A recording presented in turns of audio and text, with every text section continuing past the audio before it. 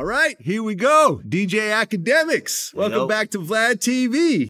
Come on, man. I'm back again, man. Yeah, the two most controversial figures in the hip-hop media space. Shoot, yeah. I mean, you know, at this point, I don't aim to be controversial. I feel like controversy kind of either follows anything I say, do, or I'm just always into it with somebody, man. Yeah.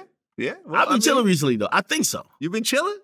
You've been chilling? I think so. Well, I know you have the whole dossier since the last time we've been here. I don't know if I've been chilling that much.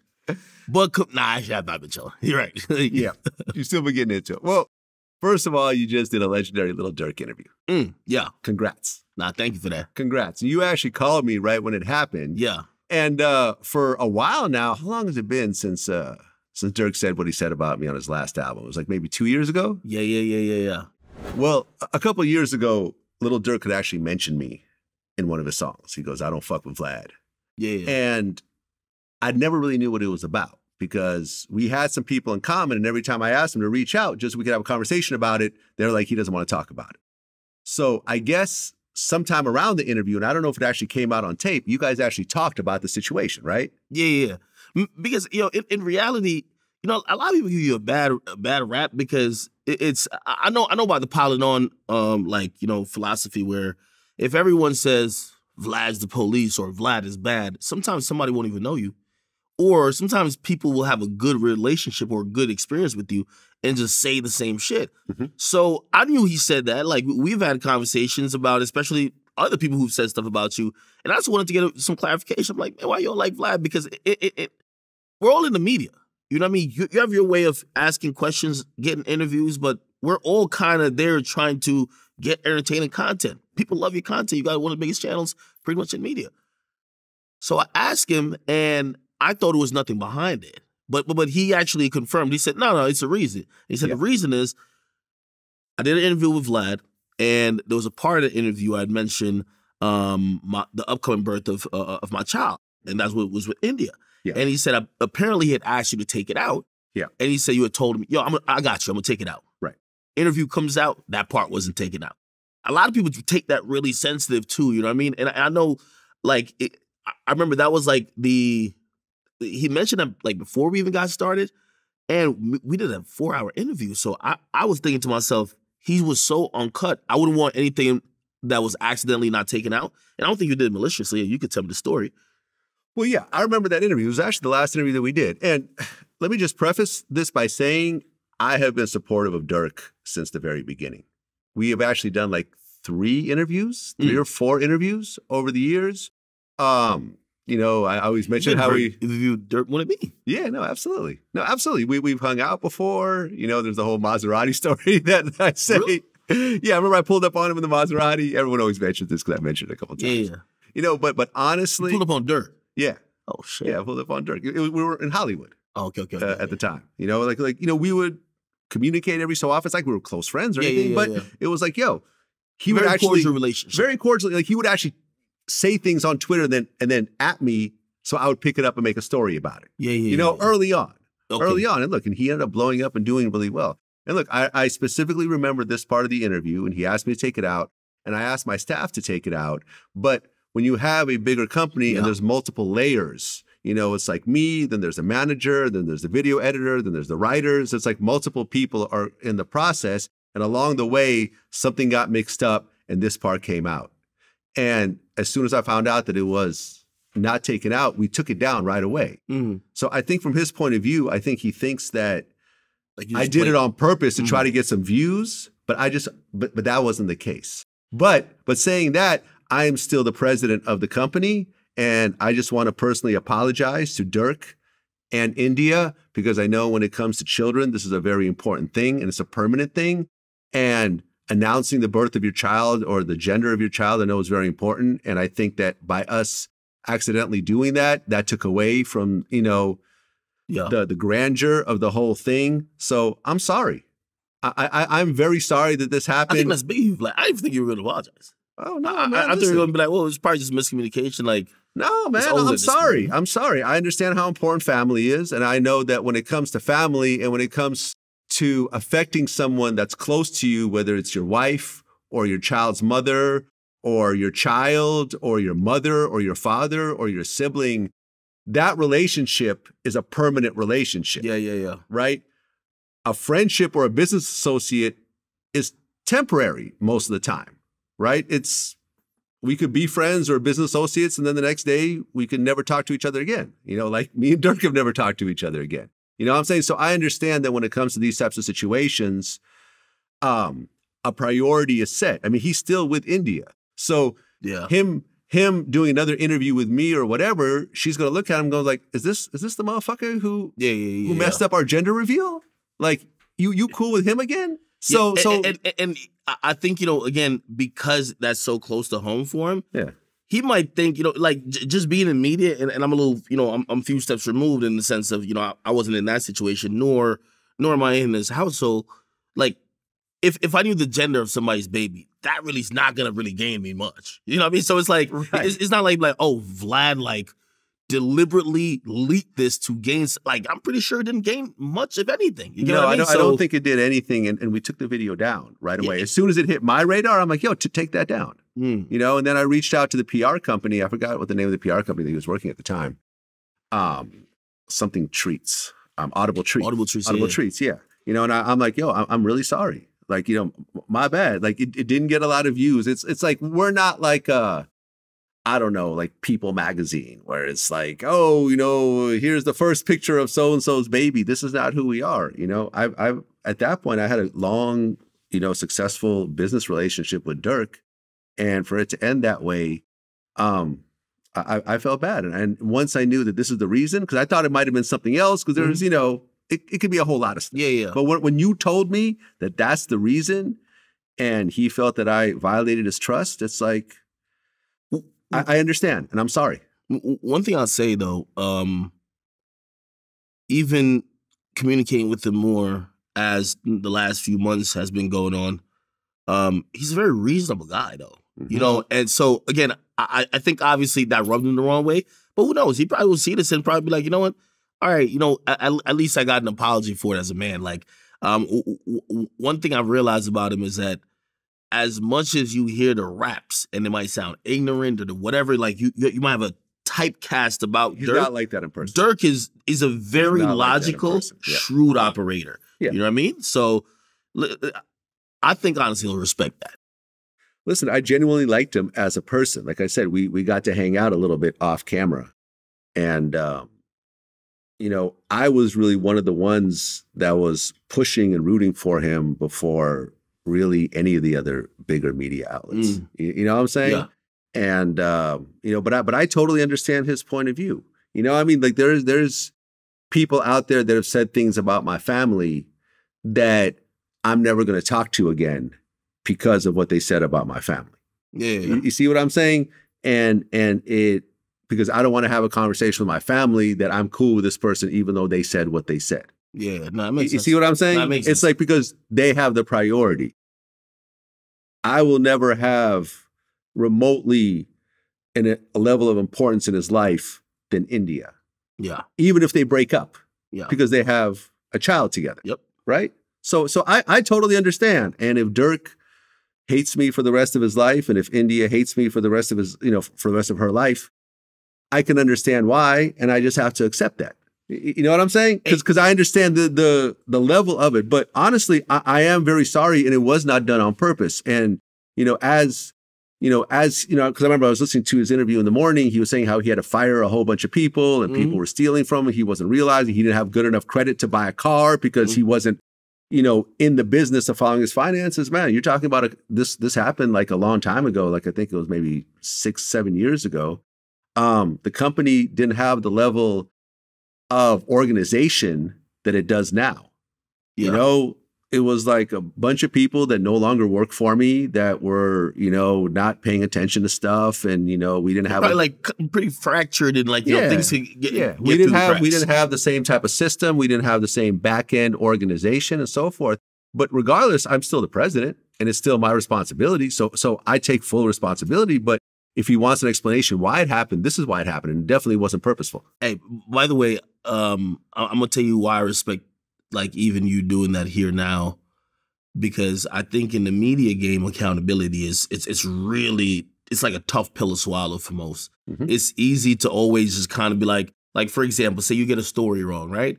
And like rather than saying, hey, listen, you know, I should have done more research, the easiest thing to say is, well, I seen him post it. Or I seen well, we only posted it because we felt they verified it. Well, you got it wrong. You know what I mean? And I think, you know, we're not perfect, so we are going to make mistakes. My thing, you know, especially after watching that Travis Rudolph's case, but I've been thinking about accountability a lot, man. Like we got to have accountability for a lot of stuff. And, you know, what you just exercise is accountability. You know what I mean? Again, you know, messed up. Again, you could have passed the buck to say, yeah, we had a guy who, you know, he was a shitty editor. You know, I tell him what to do, he don't do it. But at the end of the day, why you didn't review his edits? I'm the boss. Why did you're supposed to greenlight the edits. Yes. Or put somebody there to greenlight it before it goes up.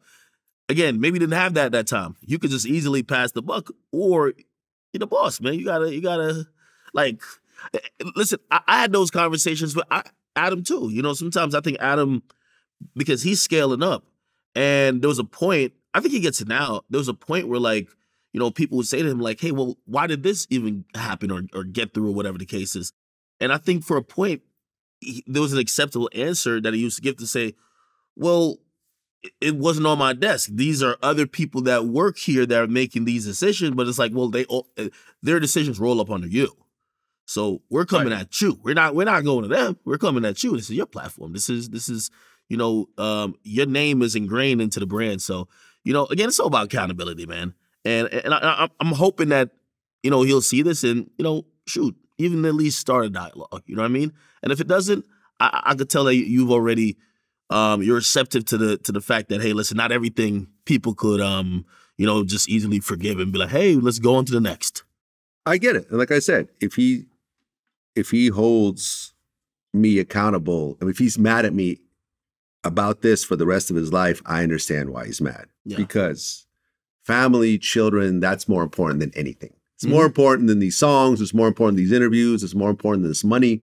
More important than your house or your jewelry or your car or whatever clout or whatever else. Like this is the real. Like, you know what I mean? We're talking about like the actual really important things of human existence. Yeah. You see what I'm saying? So I understand. I have family myself. So it's like, I get it. And when you told me, I'm like, oh, so that's the real reason. I get it. I actually feel bad about it. And that's why you say, and it's not like he sat there and tore me apart and around. He just said, I don't fuck with Vlad, and threw up the middle finger. And that's that. You know, I mean, lots of people have gotten it way worse from Durk than I have. Trust me, man. Trust me. Well, you know, he didn't talk about my dead father. Talk about, you know, smoking a Leonard Lubovny pack. Yeah, he kept again, for me, it was just more, I'm glad he just at least, he had a reason. Yeah. You know what I mean? Because I know people who don't like me have no reason. And it's like, well, they'll say some dumb shit like, well, every time I see a Twitter video of you, which, okay, let's think about even that in a sense. If you're seeing a video that's meant to go viral about me, we know what type of platform Twitter seems to be a lot of times. Maybe it's not going to be a favorable video about me. It might not. It might be something that's very unflattering. Did you ever give my content a chance to really get what I'm trying to say or my views in context? Maybe not. So like you're formulating your opinion based on a whole people that whether they're setting their opinions, but they're already just putting out content to say, let's keep hating this guy. So anytime I meet somebody who says, hey, I don't like you, but I have reasons, at least that's a basis to talk about if there's something that may be a misunderstanding, or maybe I didn't mess up on something. You know what I mean? Again, we're human. Yeah, absolutely. You know, and you know, further on in the interview, he talks about how he hates rats because a rat sent his father and I guess his uncle to prison. Yeah. Right. Which is deep. Once again, we're talking about the whole family thing. The one thing about this, though, you know, that struck me a little bit, and like I said, Durk is a very smart, intelligent guy. You know what I mean? And I understand hating the whole concept of ratting, because if you are doing crimes with somebody and you get caught and you push the blame to someone else in order to get less time yourself, then that's a despicable act, right? Durk was one of the first people who explained, quote unquote, snitching in a way that it felt so personal that it didn't feel like somebody trying to cosplay or just say what they believe the streets. Like I felt when he was telling me that, I felt that it was his childhood, like almost crying out to say, like my father wasn't there. He literally says he had to grow up around women. Yeah. He said that took my father away from my life. Yeah. I could say it was all hurt. Him saying that was all hurt. And that made me realize, I'm like, shit. This is not just a guy who wants to seem like he's tough or street saying this. This is a guy who he feels this type of action has ripped apart his life. And he also continued a little further when he was like, it's like it was a reflection of, this is why I kind of am who I am. And this is kind of why I landed in certain circumstances, because my father wasn't there. Mm-hmm. And I was like, damn, if I was him, I would fucking hate rats too. You know what I mean? Like, that's so personal. It's like, it's like, it felt like, it's like a judge who had like a niece die by a drunk driver. You walk in that judge court, anytime with a DUI case, you're getting the hammer thrown at you. Right. It is what it is, but it's so personal to that person. You know what I mean? And that makes sense. Durk is one of the only people, because usually people talk about it from, they're just trying to seem tough. Like, yeah, nah, man, I would have kept it solid. So, and great, that's a great talking point if you want to be street or whatever. But it's rare that you see somebody that says, nah, this shit ripped apart my family. I mean, something similar happened to Boosie. That's part of Boosie's, I know. That's part of Boosie's rationale. His, I think, uncle or something had a similar situation that also someone told on him, which he ended up on death row, which he ended up beating. So I just want to say this, and this is something that Durk may or may not, start to realize as he starts to get older and so forth. But I understand the rat part of it, and that did play a role in the incarceration of his father and his uncle. But you also have to take one step back and say, but what was your father and uncle role in terms of the illegal activities that they were probably doing? You know what I'm saying? Because me personally, I don't care about rats in terms of my own life because I don't do anything illegal, right? So if I have rats around me who tell on people, I don't feel they can hurt me because tell on me for what? I pay my taxes. I don't rob people. I don't shoot people. I don't beat people up. I don't steal from people. I don't scam. The IRS isn't after me. Like I do everything by the book and I haven't always done this. You see what I'm saying? Like there's this, I bought a kilo of cocaine back in the day and I could have ended up doing years and years of prison over it. You know what I'm saying? But if someone told on me over that kilo, yes, I would be mad at the person who told on me, but then I'm the one who bought the kilo. I mean, I was talking about this the other day. Like, that was probably the stupidest thing I've ever done in my life. Literally the stupidest thing I've ever done, to buy a kilo for $17,000 when I had money and I was... Oh, you were really missing 17.5. Yeah, I was 17. And then I got ripped off for it. You know what I'm saying? But so it's kind of like you have to take into account the ratting part. I get it. But you also have to say, my dad was... you need something to rat on, right? I don't think Durk is there, and I don't know if he'll get there anytime soon. I think if you listen to him talk about his childhood, like he's even still, I think his father's having a life sentence, right? So like his dad is out. Huh? His dad is out. Is he? I thought his dad was doing a life sentence. No, hold on. Yeah, his dad is out. Well, here's the thing, but still, like, he's developed these relationships with these people that are already incarcerated. I think it takes a level of separation where he could step back to be like, well, let's peel the layers back a little bit to see why you even got incarcerated, regardless of a snitch or not. Maybe you weren't living right. I think he's not there yet of realizing that maybe some of the actions that led to prison for his family members were actions that just inherent. I think he's about to cross that bridge now, because now he's starting to, like, you see him with the mayor. He's starting to realize. He even said it about people he used to have around him. He's like, hey, listen, if you guys, he had to cut some of the people off from him because he's like, yo, I want to go link with the mayor. If you don't understand that, that's a mentality thing. There's certain people that would be like, yo, that's kind of like working with the police, linking with the mayor, right? That's how some people think. Yeah. And I think for him, he was just like, nah, like if I'm gonna make change, I got to talk to the mayor. What are you talking about?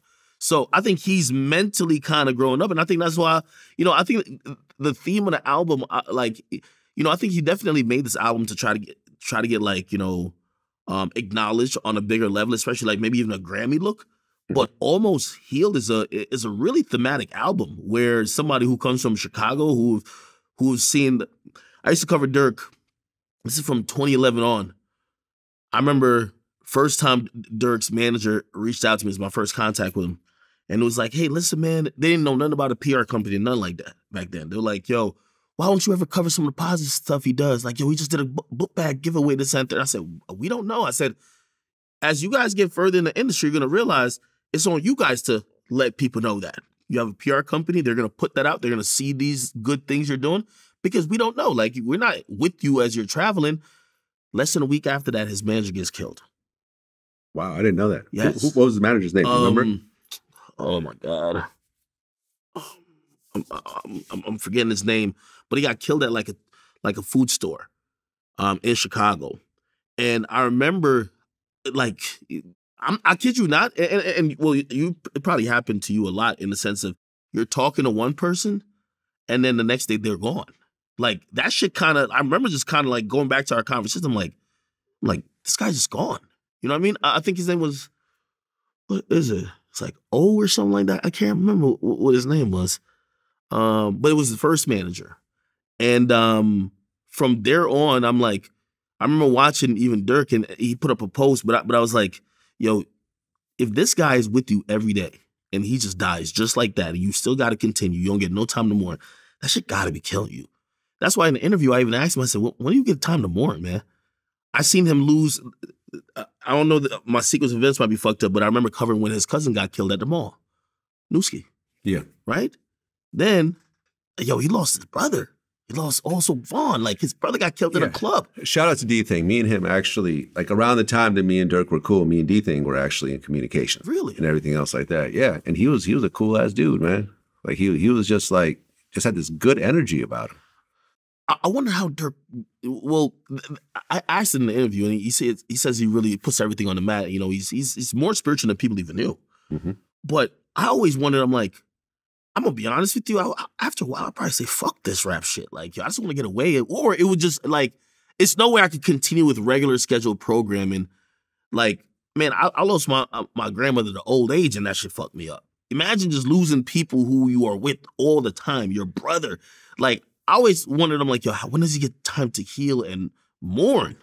I mean, look, it's just the work has to continue and you have responsibilities. I lost my dad a few years ago and I still have to go to work. I still have interviews. I still have a staff.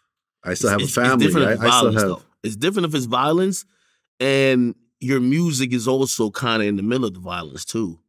Like he also admitted some in that interview, which I don't know if people caught, because I asked him if he felt guilty about maybe if his music didn't stoke a fire or maybe set stuff off, in motion that could have resulted in somebody getting hurt, especially when it comes back home and it's close to him.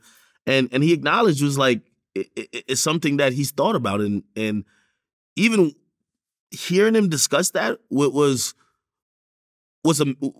a man, obviously not a boy. He's a grown man at this point, and he's still going through these range of emotions to kind of still deal with how does he express himself versus stay authentic, but also not completely get lost in this world of just like violence and revenge killing, because that's a lot what Chicago is. So, I give him a lot of credit, and I think that interview was just about growth, man. I mean, listen, at this point, Durk is rich. Yeah. Or even wealthy, depending on how you look at it. Yeah, he's got some real money. And with that real money comes more exposure. You're around different types of people. You're around, the people that you look up to and admire, you actually get to meet as equals, right? He's talked about meeting Jay-Z and everything else like that. And you look at how these people operate, and you have to internalize it to a certain type of way, because he kept saying throughout the interview, he's like, one wrong tweet, one wrong line, and everything could end. You saw it with Kanye. One tweet made him lose hundreds of millions of dollars.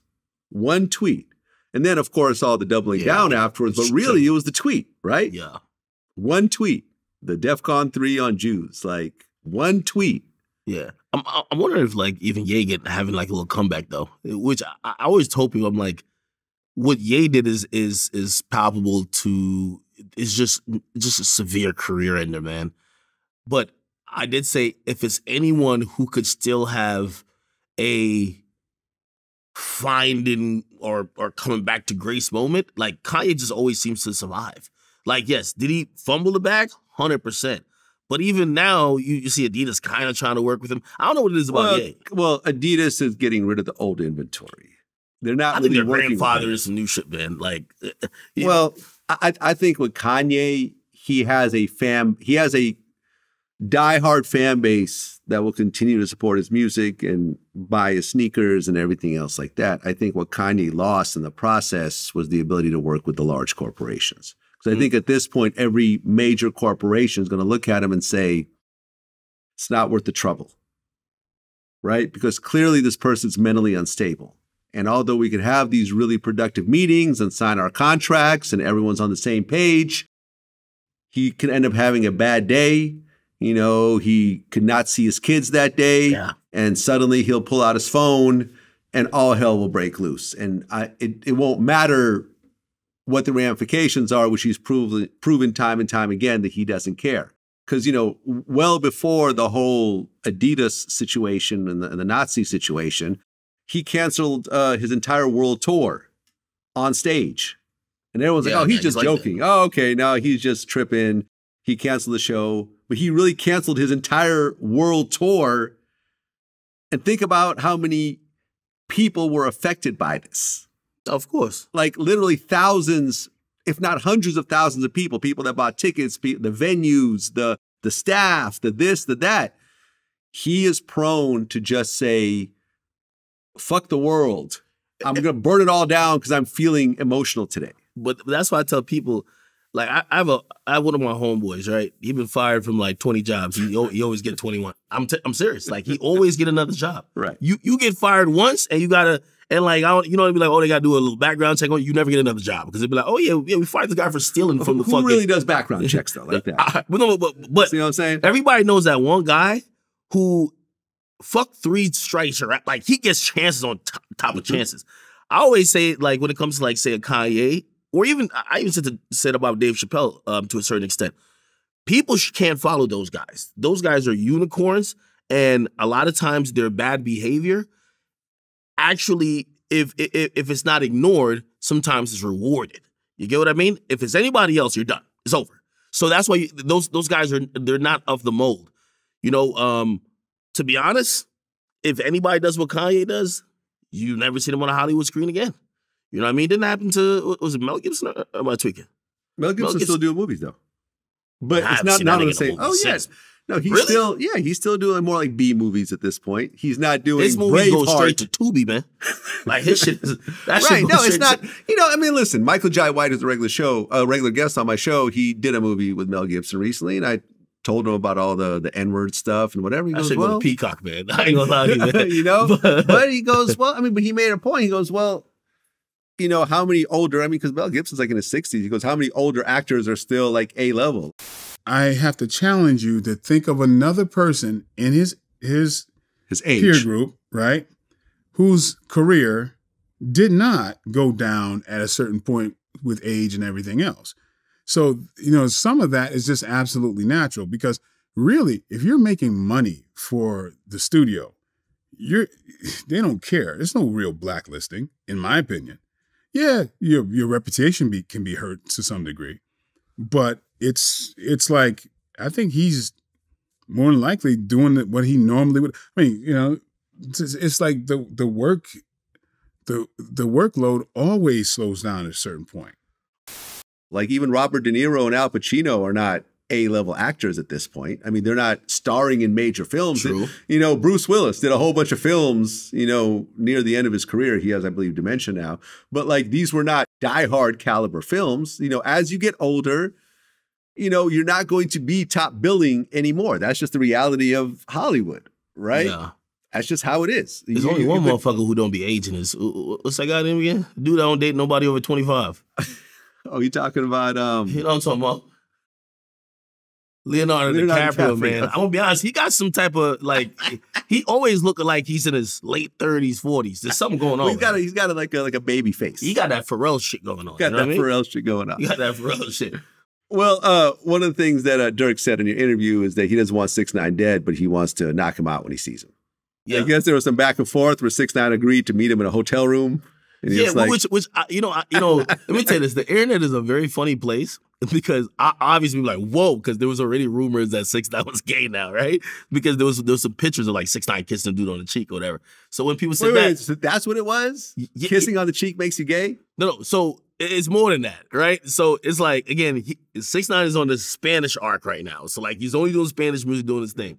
There's a picture of him kissing a guy, but like also like kissing on the cheek. And also when he was previewing music, like him and the guy kind of going back and forth, it just kind of look, everybody's like, that's sus. And then there's another one where like he's in the pool and like he's straddling the guy's neck.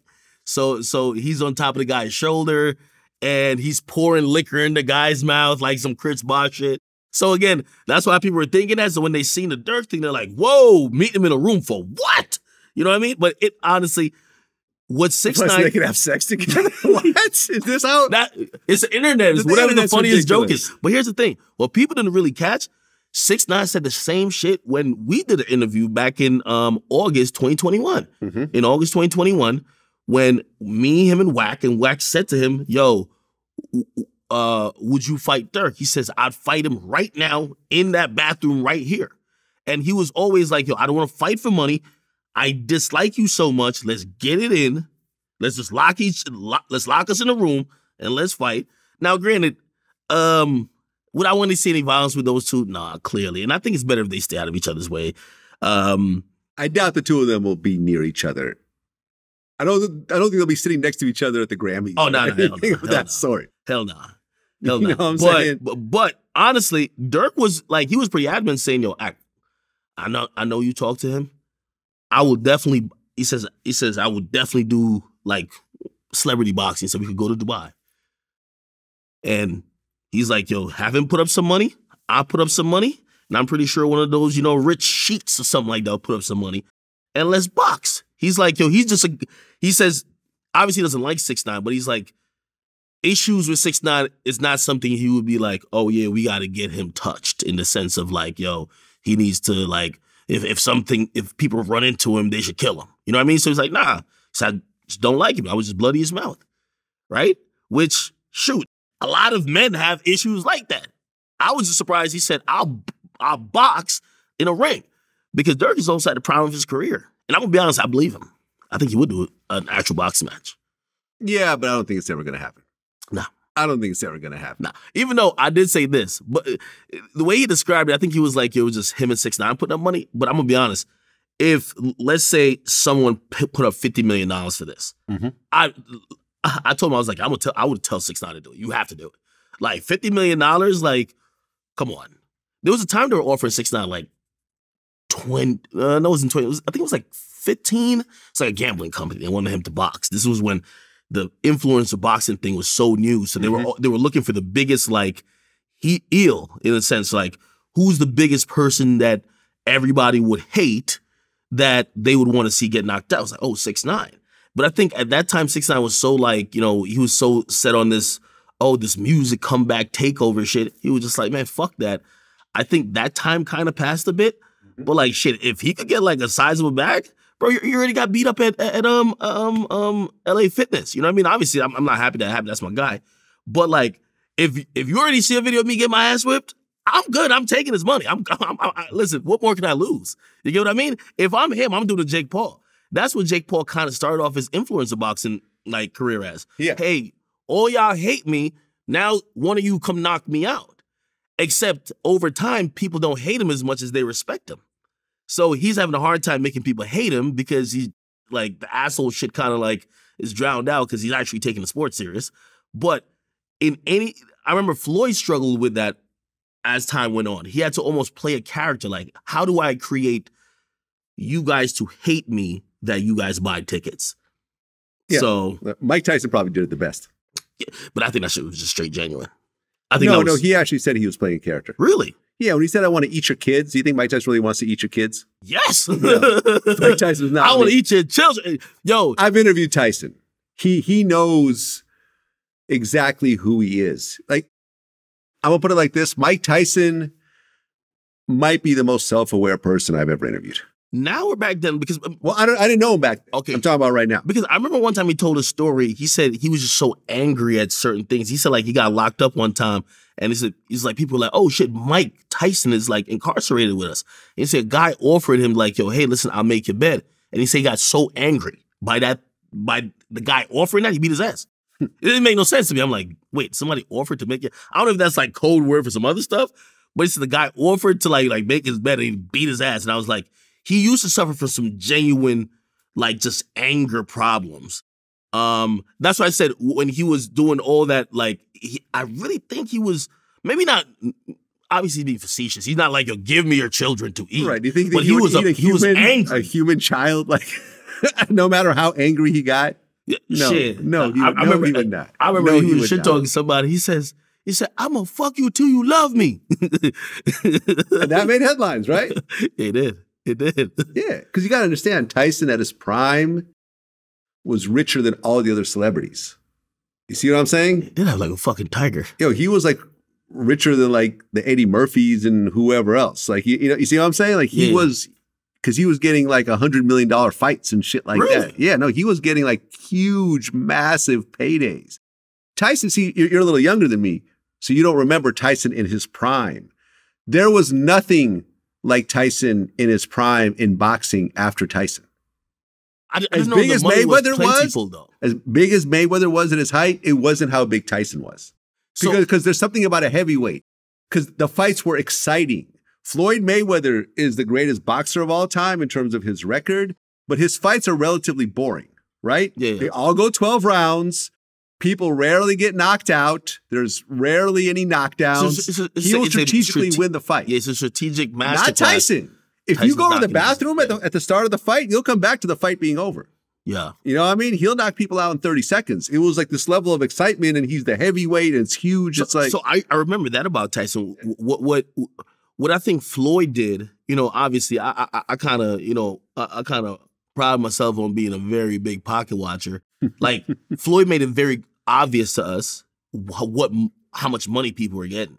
So I'm pretty sure Mike was getting a shit ton of money because I always heard of him buying stuff, but I never like visualized it, or I don't think he ever flexed it while he's talking shit to other people like Floyd does. Like Floyd like lives and dies on like his money. You know what I mean? Yeah. But shit. Well, Floyd respects money when Tyson did not. See, there was a story, which I wish I knew before we did the interview, where, he was hanging out with Don King and, he got to like Vegas or something for his fight. And he went to the Lamborghini dealership and he bought a brand new Lamborghini. And then like he went to essentially go park the Lamborghini at the hotel. Yeah. And he ended up like bumping it into something. And he got out. He's like, oh, this Lamborghini's bad luck. And he looks at the valet guy, here, you have it. And the guy's looking at him going like, okay, you're joking, right? And Don King's like, no, it's your car. Take it. He gave a Lamborghini to the valet driver in a spur of the moment because he thought it was bad luck. Yeah, I heard he did some other stuff like that with a car. He gave it to somebody else too. Ed Lover. We talked about it in an interview. He gave Ed Lover a car. It was a Bentley. It was a Bentley. He was like, they were all hanging out. He's like, here, take the car. And so he took the car, and then him and Tyson like got separated. So he had the car like in his backyard for a few weeks. And then like Tyson's manager was like, hey man, Tyson wants the car back. So I'm rolling. I got this Bentley. All of a sudden, my pager go off, 911, 911 with a number. See, that's pager days. I call back, go, yo, hey, Ed, this is John Horn, Mike's. I said, oh, yeah, John, I know who you are. Yo, by any chance, do you happen to have one of Mike's cars?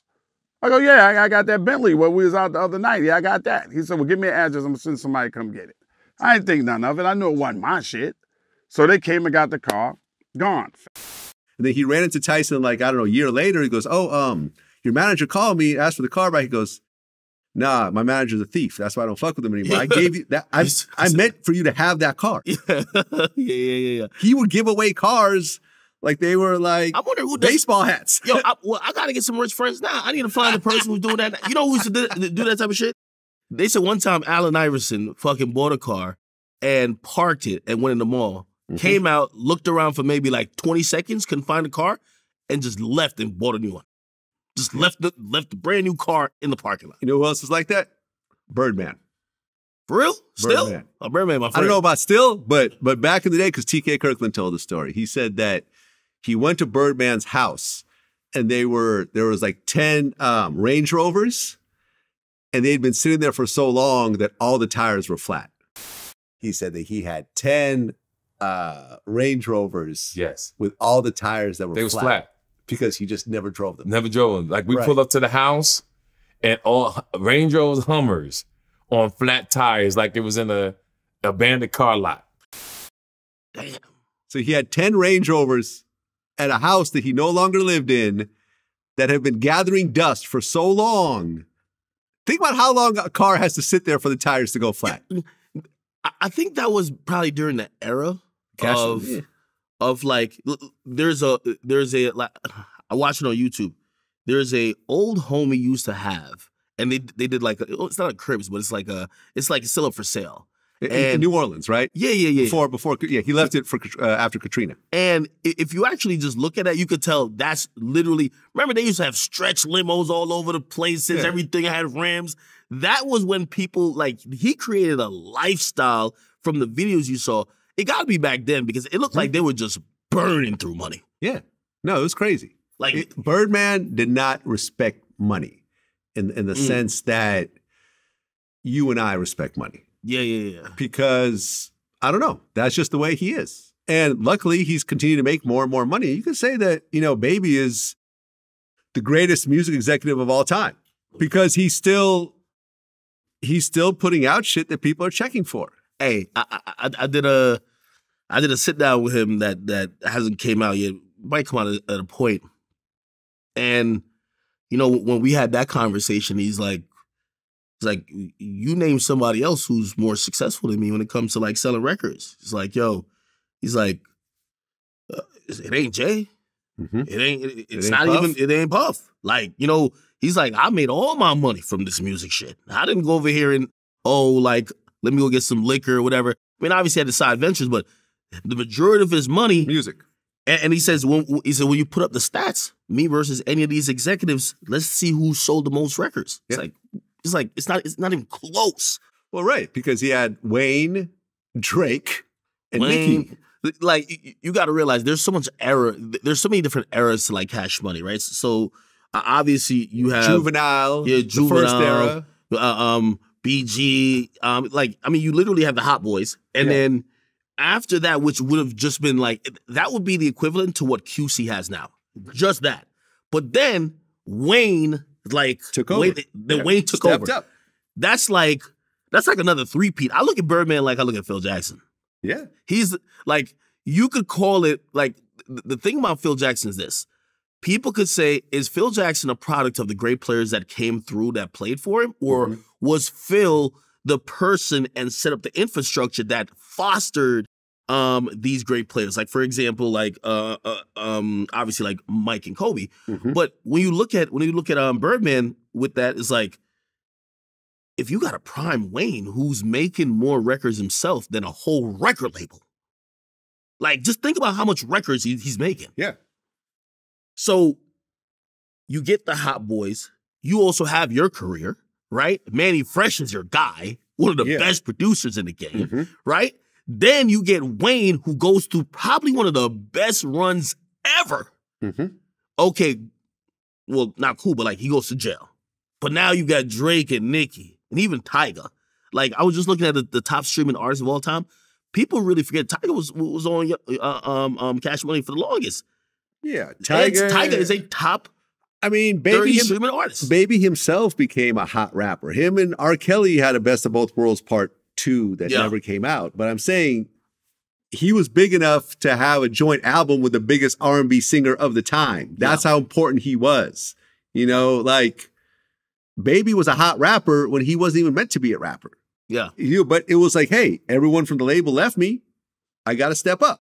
And that's, to me, the mark of greatness, right? Because when it comes to almost anything in life, but particularly in entertainment, anybody could have a hit. If you work long enough, you could come up with a hit song, a hit movie, a hit whatever, a hit piece of clothing, whatever. But, can you repeat it over and over again? You see what I'm saying? Can you repeat it? Because, you will have the hit, and then, with the success, the people around you will, a lot of times will leave and go off and say, oh, they're the reason why we're hot. Like Dame Dash likes to say he's the reason why Rockefeller was hot. But you could see what happened after Dame left, and you could see what happened with Jay. Jay continued to keep elevating and elevating and elevating. Dame, he hasn't come up with anything in the last decade. You know what I'm saying? So honestly, like, look, everyone left Baby, and he continued to just even get bigger. People really underestimate how hard it is to be consistently great. Yep. And, a few people that we have as the examples of being consistently great make us take it for granted. But we really forget how many times we see somebody have a good year. We're like, oh, okay, they're going to be around. And 2 years later, we don't even know who they are anymore. Listen, man, people said that about me. People said, there's certain guests that are no longer in the show. And those guests said they're the reason why Vlad TV was great. And I'm not talking about any particular person, because there's been a lot of people like this. A lot of people that have said, I'm the reason why everyone came to Vlad TV. And those people have not been interviewed on the platform in many, many years. And Vlad TV has still been around, and their career, well, it is what it is. The numbers speak for themselves. So it's like, at the end of the day, it's hard work, and it's constant thinking, and it's constantly having to reinvent yourself. And it's a lot of failure. It's a lot of, okay, let's try this now. Let's try this. And honestly, like, you got to understand that it's those times that are tough that actually cause you to innovate those new ideas. Like right now, the economy's fucked up, right? CPM rates are down. Mm-hmm. There's problems with various platforms. There's problems with the banks, which is affecting the advertising and everything else like that. We sat down and we started switching some things around. Okay, let's shift our resources over here. Let's do something different, whatever else. Like, and those times become like the next level of Vlad TV. And this is why Vlad TV just celebrated its 15th year anniversary last week. 15 years, bro, from 2008 to 2023. Damn. Shout out to Tony Yayo and Lloyd Banks, who did the first video that says Vlad TV. I was watching a Yayo.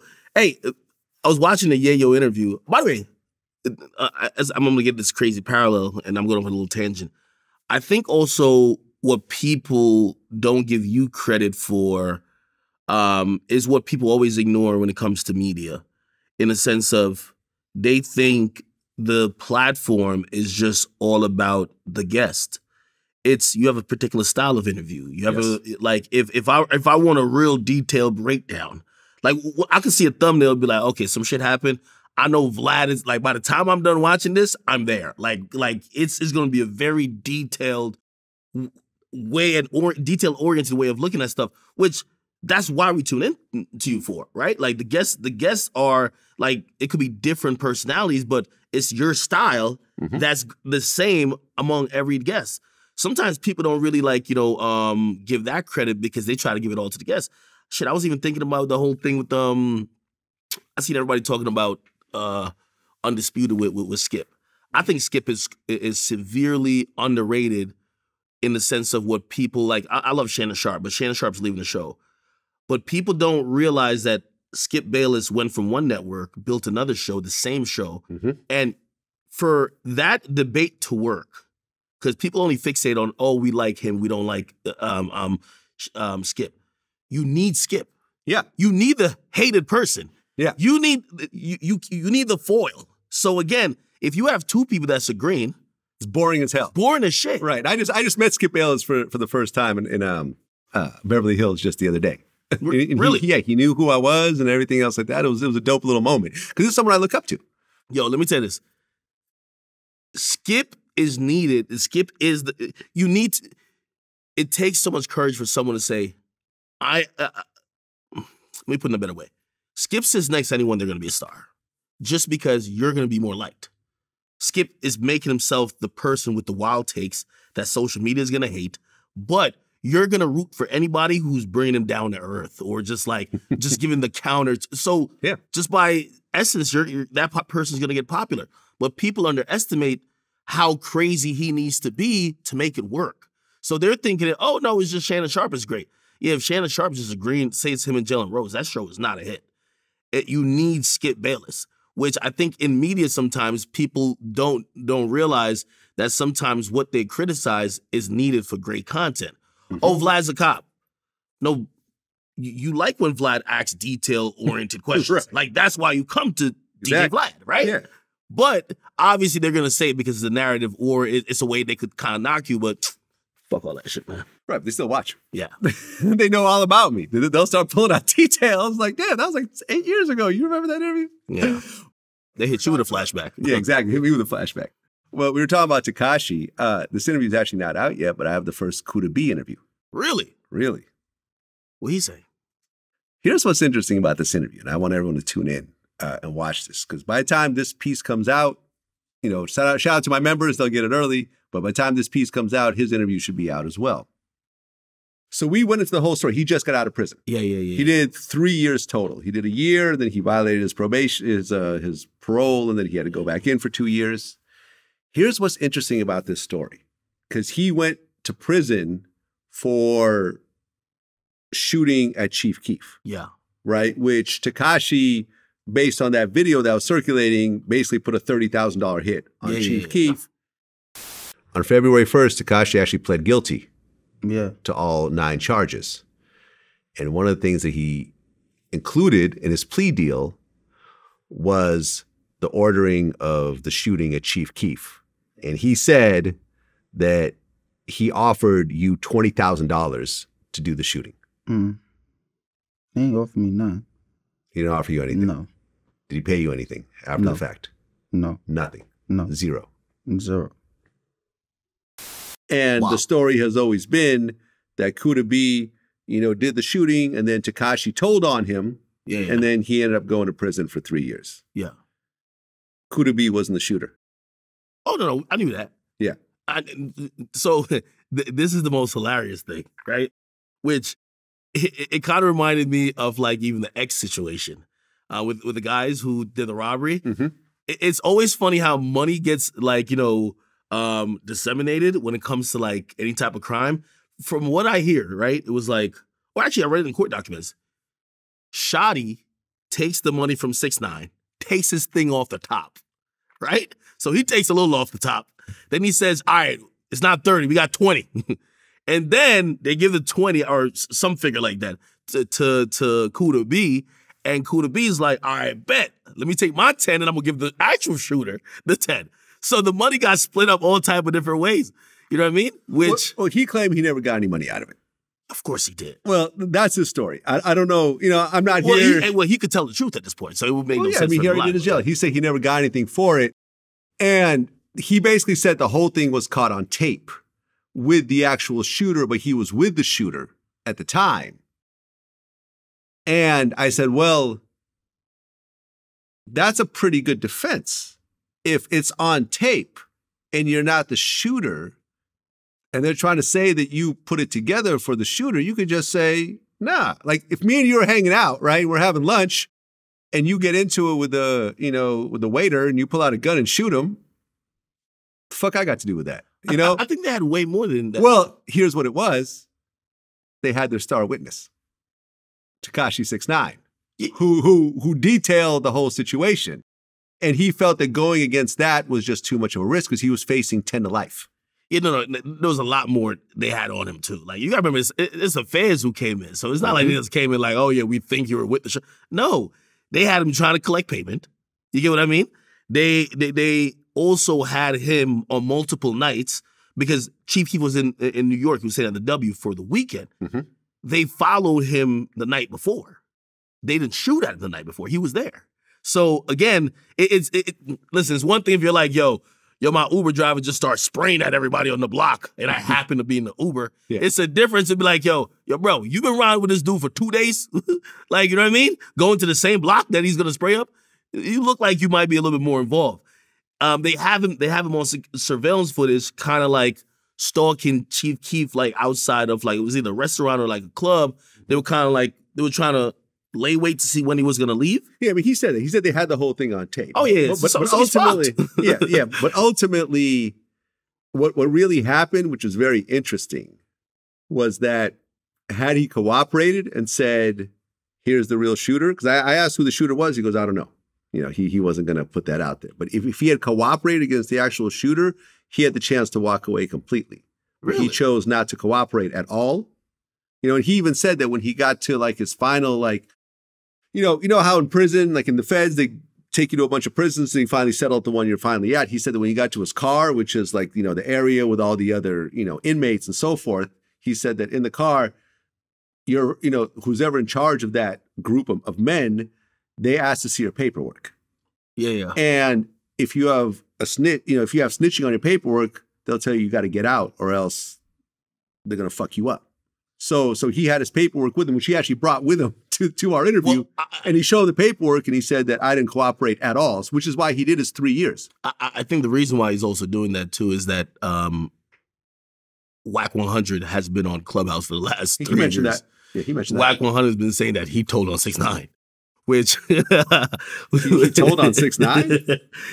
Basically, they're saying he did the Gunna in a sense by saying because he took a plea and he admitted to basically taking money for the shooting, he basically implicated 6ix9ine for giving the money. You get what I mean? Listen, man. 6ix9ine cooperated. No. That doesn't make sense because 6ix9ine cooperated on day one. Like, you know what I'm saying? As soon as he got locked up. No, I'm not buying that. But I understand. But listen, Whack is in some sort of business with 6ix9ine, so he's going to do his best to protect his client, protect his money. I get it, man. I get it. Whack's the greatest, man. Well, in the Durk interview, he said that Gunna is a rat, point blank, period. Yeah. I was surprised he said that. Really? Why is that? When Durk told me you could ask me about anything, I'm thinking I'm going in for a Floyd Mayweather type fight. He's gonna bob and weave. He's gonna slip a few punches. Maybe I get him to say something definitive. Nothing about any mainstream artist. Nothing relevant. Maybe at best he will address the YoungBoy situation directly, but he's not talking about Gunna. He's not even gonna really touch it. And it was one of the few times I've seen an artist just say, because I basically asked him, I said, hey, you dropped a song. It looked like you were dissing him on the song. Do you think the guy's a rat? He's like, yeah, he ratted. And I was so shocked he just gave me a straight answer. I was like, oh shit, wait. He's just told the truth? At least, because usually people, they don't, like, you know how when you're interviewing someone and you know what they would say, or maybe they even say to you off camera, but they're not going to say it on camera. And he just said it. Look, the Gunna situation is, it's not exactly straightforward. And depending on who you are and what you stand on, you're going to look at it how you're going to look at it, right? Now, from certain people, like, for example, when I interviewed Fredo Bang, right? He said it point blank, period. He said, taking time is cool. Taking probation, whatever, all that's cool. I would never agree that my label is a gang, because it's not. It's a label for a reason. You feel me? I would never agree that my label is a game. I would never agree that my label has did any crimes. Even though I was to plead out, I would still say, I'm pleading out. I'm taking this time to get out of jail to go back to my family. But I would never agree that this is a gang or we committing crimes. Now, Gunna decided to go a different way. He said YSL is a criminal organization, and I've seen people do things in furtherance of the gang. Now, whatever the repercussions of that are, is what it is. But I think from a point-blank street point of view, the Boosies of the world are going to see that as that. I only think it's a little bit unfair because... and Durk is one of those people as well. Yeah, I still think there's a selective politicking going on with the Gunna thing. It's very blatant. Like, for example, Young Thug's brother, Unfunk, who just got, he just violated his probation. 9.5 years for a gun charge. Well, it's not 9.5 years for the gun charge. Everybody took 10 years in probation. Exactly. All these guys. That's what I'm saying. He was on probation. He was free and clear. No, but here's the thing, though. We've heard Meek even say it, though, right? But all these guys are just thirsty to get out of this case, right? Even though they claim it's really a bullshit case, whatever. There's somebody who took 15 years in probation. Yeah, I know. 15 years in probation. Like, you do realize that if you do anything and they catch you, and this is the first guy, he's getting taught a lesson. Mm-hmm. All those guys who signed the pleas thinking, oh, we got out of jail scot-free. It's like, no. When you're on probation, and this is, like I said, with Kuda B, we even talked about this. Like, he has 3 years probation. When you're on probation, you're technically still in jail. You're just able to live outside of the prison walls. Yeah. But you're still technically under the jail rules, which means that if you get pulled over by the police, they don't need probable cause to search your car. Right? Yeah. They can go and say, oh, you're on probation? Get out. We're going to tear the car apart. You can't say shit. They can show up at your house without probable cause and ransack your house. They could show up and give you a urine test and so forth. Because I was like, oh, can you smoke weed? Because weed is legal in New York now. And before you know it, you'll be off papers. Right back and, to go back to smoking weed or whatever else you want to do. It's a fact. Weed is actually legal. Wait, can you smoke weed? Hell no. But weed is legal in New York. It's not legal. Oh, it's not. Oh, right. Yeah. Right? That's how it works. Boosie called it. Like, I remember in not our last interview, but the interview before that, he said that these 10 and 15-year probations, he called them rat recycling bins. You're a rat recycling bin. You know what that is? No. You're a certified rat, right? Right. Now you're recycled in the system for the rest of your life because you can't stay off drugs. Because everybody's calling you a rat. You're just discombobulated. You can't stay off drugs. So you're a rat recycling bin. You get recycled in a bin every 3 years. You're going to get dirty urine. You're going to get some kind of charges that keep you violating. You're a rat recycling bin. He said they know exactly that they let these guys out with these hellacious 10, 15-year, probation deals that they will fuck up and go right back to prison again. And then they'll make them possibly try to snitch on whoever else to try to get back out again and then rinse and repeat. But this is what I'm saying about the hypocrisy, right? So because Unfunk, right, I think I'm saying his name right, gets violated and he goes to jail for this 9 years, his plea paperwork now comes out. All these plea paperworks some of them were sealed. So we get to, he initialed everything that Gunna said and more. Really? So that's the new thing. People are saying, well, your own brother, he initially says YSL is a gang. He initialed there. I know of multiple crimes that other people did that are in YSL. He initialed right there. He did the same thing. Crazy. What I believe is happening, though, is, number one, I think they're super upset that they believe he started off the domino effect, where he set off the chain in motion where, well, I think they forgive everybody else for doing the same thing because they're saying, well, this guy already said it, right? But secondly, I think the reason why Durk and even like Baby unfollowed Gunna. Mm-hmm. Durk speaking about it. But anytime you hear these guys speak about it, you hear they say, oh, I love Thug. Clearly, Thug can't be on the phone saying, fuck Gunna, right? Like, that's witness tampering and witness intimidation. I think people, those rappers closest, I think they're getting that information from Thug. And whatever Thug, unfortunately, it's not about just black and white, because I'm telling you, his brother did the same thing. It's about how Thug feels. And if Thug don't rock with you, it is what it is. Yeah, 600 Breeze, you said that. He said the only way that he sees Gunna getting his career back is if Young Thug publicly comes out and says, I supported him taking that plea deal. It was all good. It didn't affect me. Do you think at some point he could get to where he was before or even bigger? That's the only way that he can do that, is when Thug come home and be on his side. Aha. Okay. That's the only way. If Thug don't put out a statement, saying that he didn't tell on him and that's his brother, or you don't see Thug when Thug get out and be like this and they still beat Thug and Gunna how they was, his career ain't gonna be able to do it no more. He needs that. It has to be kind of I think it's gonna get a little legal though. It has to. Like for example, you know, he drops his new song. It's out on YSL the label, right? I thought he was off YSL. No, he's not off YSL yet. Okay, so that was a rumor. Well, there was conversations that he was trying to get off. But also, if I'm Thug, why would I let you off, even for a buyout? Why? You get what I mean? Number one, I can control when your music comes out. I'm gonna profit. Shit, if you already told on us, at least get us rich. You know what I mean? Like, again, so here's the thing though.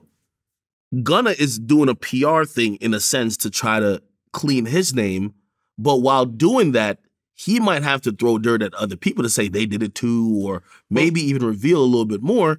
I'm wondering if at a point, maybe YSL says, hey, yo, you're talking about this case that Thug's in.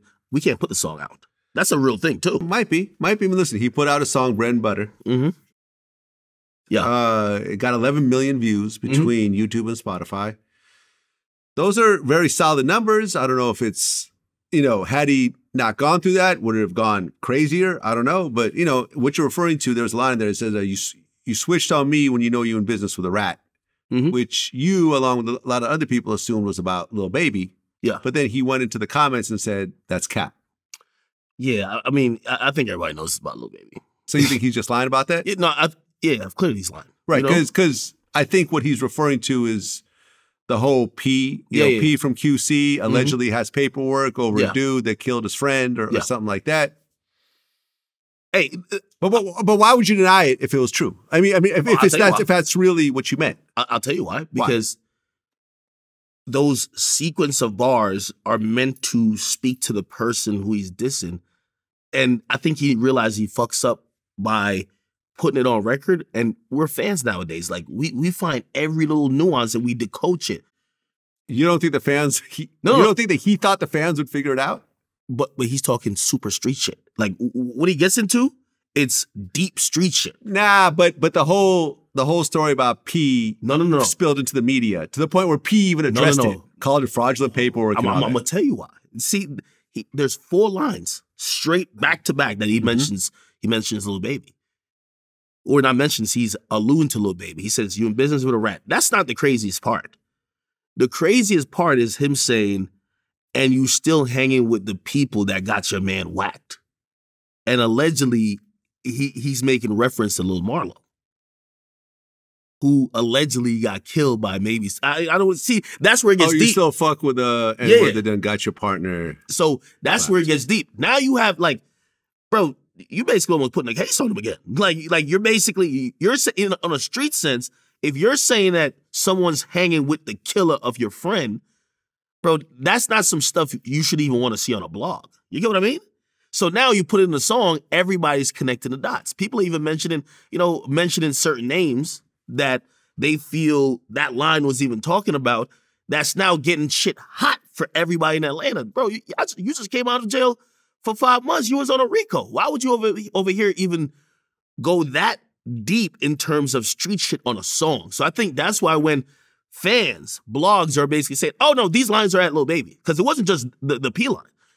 It was all those lines, right? I think that's when he's like, nah, it's all cap, right? Because he wants to diffuse it on the social media level. But everybody in Atlanta knew who he was talking about. But that's a street issue. I'm surprised he went that deep with it. Yeah, look, that whole YSL case is a mess. An absolute train wreck to the point where they're still not out of jury selection. Jury selection has been going on for what, 3 months now? I've never seen jury selection take this long. I've never seen it. They haven't picked one jury yet. Right, because who the fuck wants to sit in a courtroom for 6 months? They've had who has over a job? 1,500 people come in thus far. Yeah. 1,500 people. The state's going to take over a year. The public defenders who are defending some of these guys, they want to make OnlyFans. They say a Chick-fil-A worker, a Chick-fil-A worker gets paid more than them. And I'm gonna be honest with you, I think, man, there's only one saving grace, I believe, for Fonnie Willis, because this case is looking like a train wreck.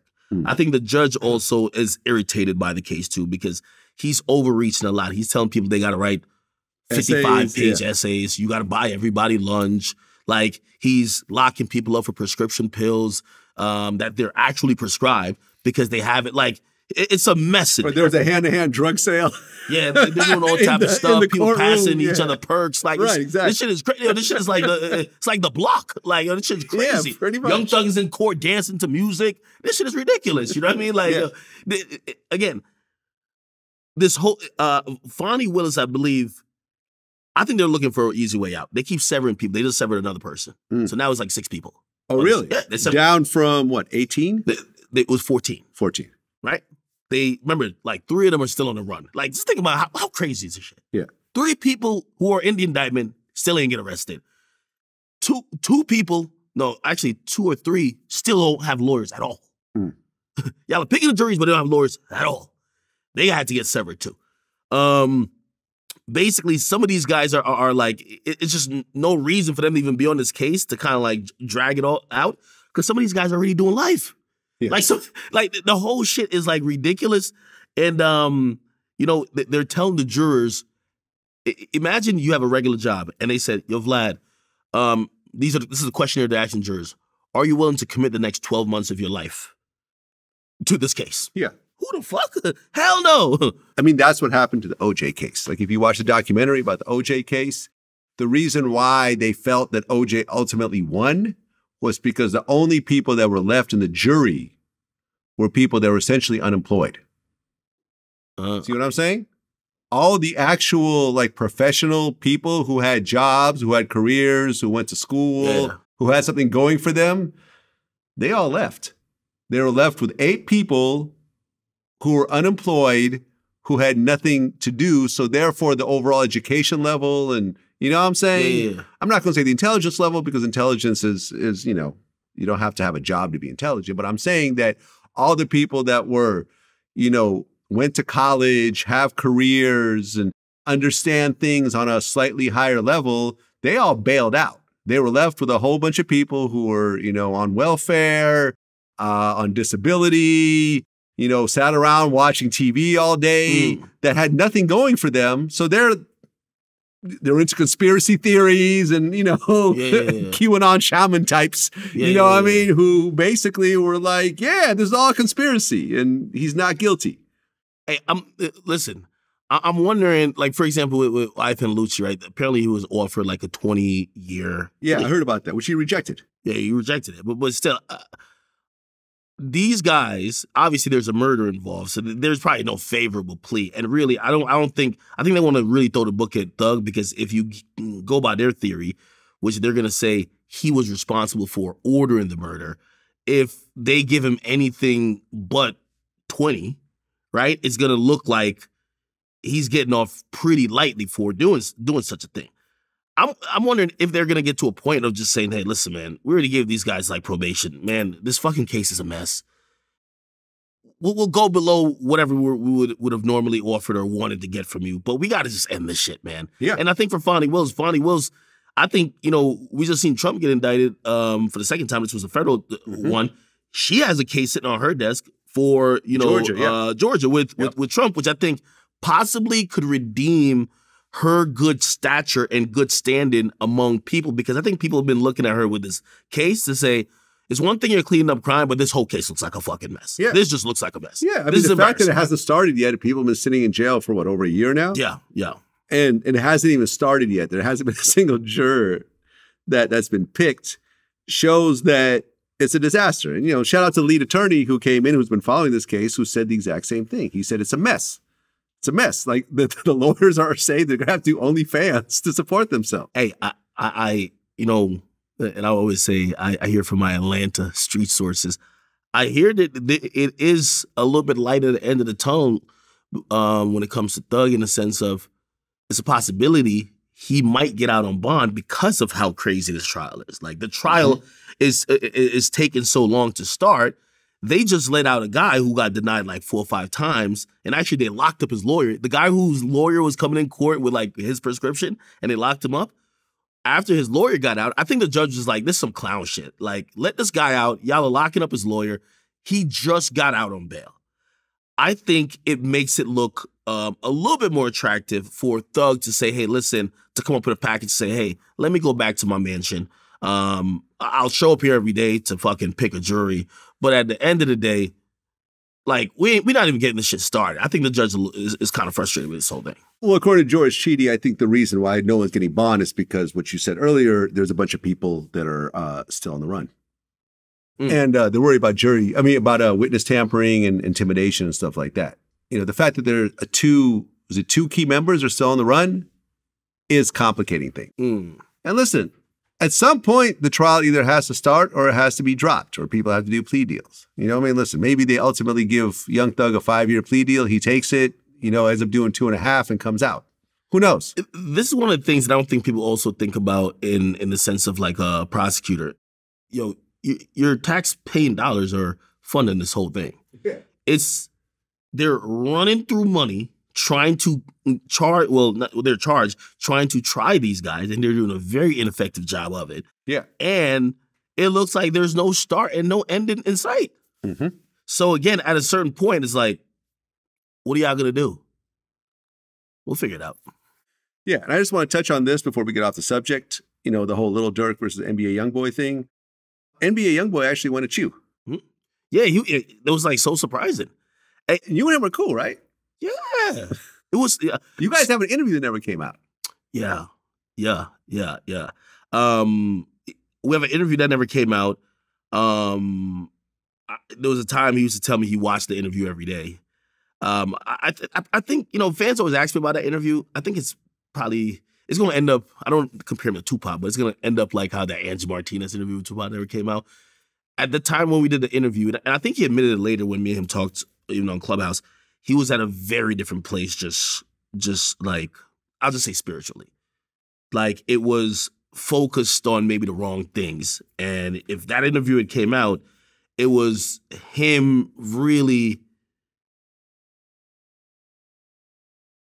just stoking the fire at certain shit, like, probably going into certain stuff that, if you want to remain out of beef and you don't want to keep antagonizing, especially when maybe deaths have been involved, and yeah, you don't want to put that type of thing out, And I think there was a time that he was just like, fuck it, I didn't care, right? Like, fuck it, you guys got to do something to me, fuck it.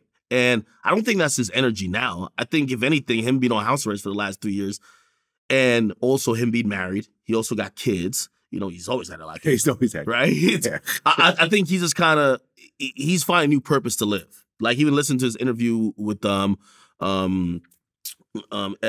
Wilson, where he's basically saying that, he's been linking up with people who are a little bit more spiritual, and he looked like he's kind of he's growing up a bit.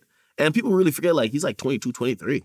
He's been on for a while, but he's like quite young. And, Birdman has really been around him a lot, so I'm sure he's been trying to, sprinkle him with some game and stuff like that. I mean, listen. It was shocking when he went at me, though. So, which is like, what was the reason? Okay. So his reasoning is this. He believed that I was working with Durk to get promo for Durk's album, and I was using him. I think that's what his reason is. I'm going to tell you why. So I'm on live stream one day, and every day I'm on live stream, because I cover these guys so much, people just want to update on their never-ending beef. Yo, did you see what Durk said? He's dissing YoungBoy. Now, in reality, like, that's why I said I was shocked that Durk answered the question directly. Durk will diss somebody, but subliminally all the time. He does it all the time. Except for me. Yeah. He's been sending shots at guys from his neighborhood for like the last 4 months. I don't know if there was a falling out. Remember, he also said he cut his crew. Like, he slimmed down his crew. Yeah. So when fans were asking me one day, like, I think he's dissing YoungBoy, I clarified it. I said, I'm going to be honest with you. I said, that beef is almost like it's squashed because it's not going anywhere. Mm-hmm. They're not actively dissing each other anymore. You get what I mean? And fans have this insatiable appetite to see the best and the worst parts of a beef play out on, like, in front of their very eyes. For example, 50 Cent and Rick Ross, they're never going to be cool, but they're not dissing each other constantly anymore. You get what I mean? And it just kind of subsides. So I basically said on the live stream, I said, yo, I'm like, it's basically like a squashed. Like they're not, like whatever you think they're saying at each other, they're talking about different people. Yeah. You just don't know. And I guess it was so funny because YoungBoy been saying recently, stop the violence. And I guess me saying that the beef is squash got him even more upset. Right. Shout out to Tony Yayo. He always says on the show, and this is someone who's engaged in the most amount of beef in hip hop history. Mm-hmm. He said beef doesn't die, it just gets old. Because beef is never dead, it just get old. You could see a motherfucker could come back from some shit from 20 years ago, 15 years ago, and never get dead, so I always watch my back. Mm-hmm. Is he still beefing with all the various people that Gino's beefing with? No. Does he like those people? Is he going to take pictures with them? No. It's 20 years old at this point, and people have gone on with their lives. And that's it.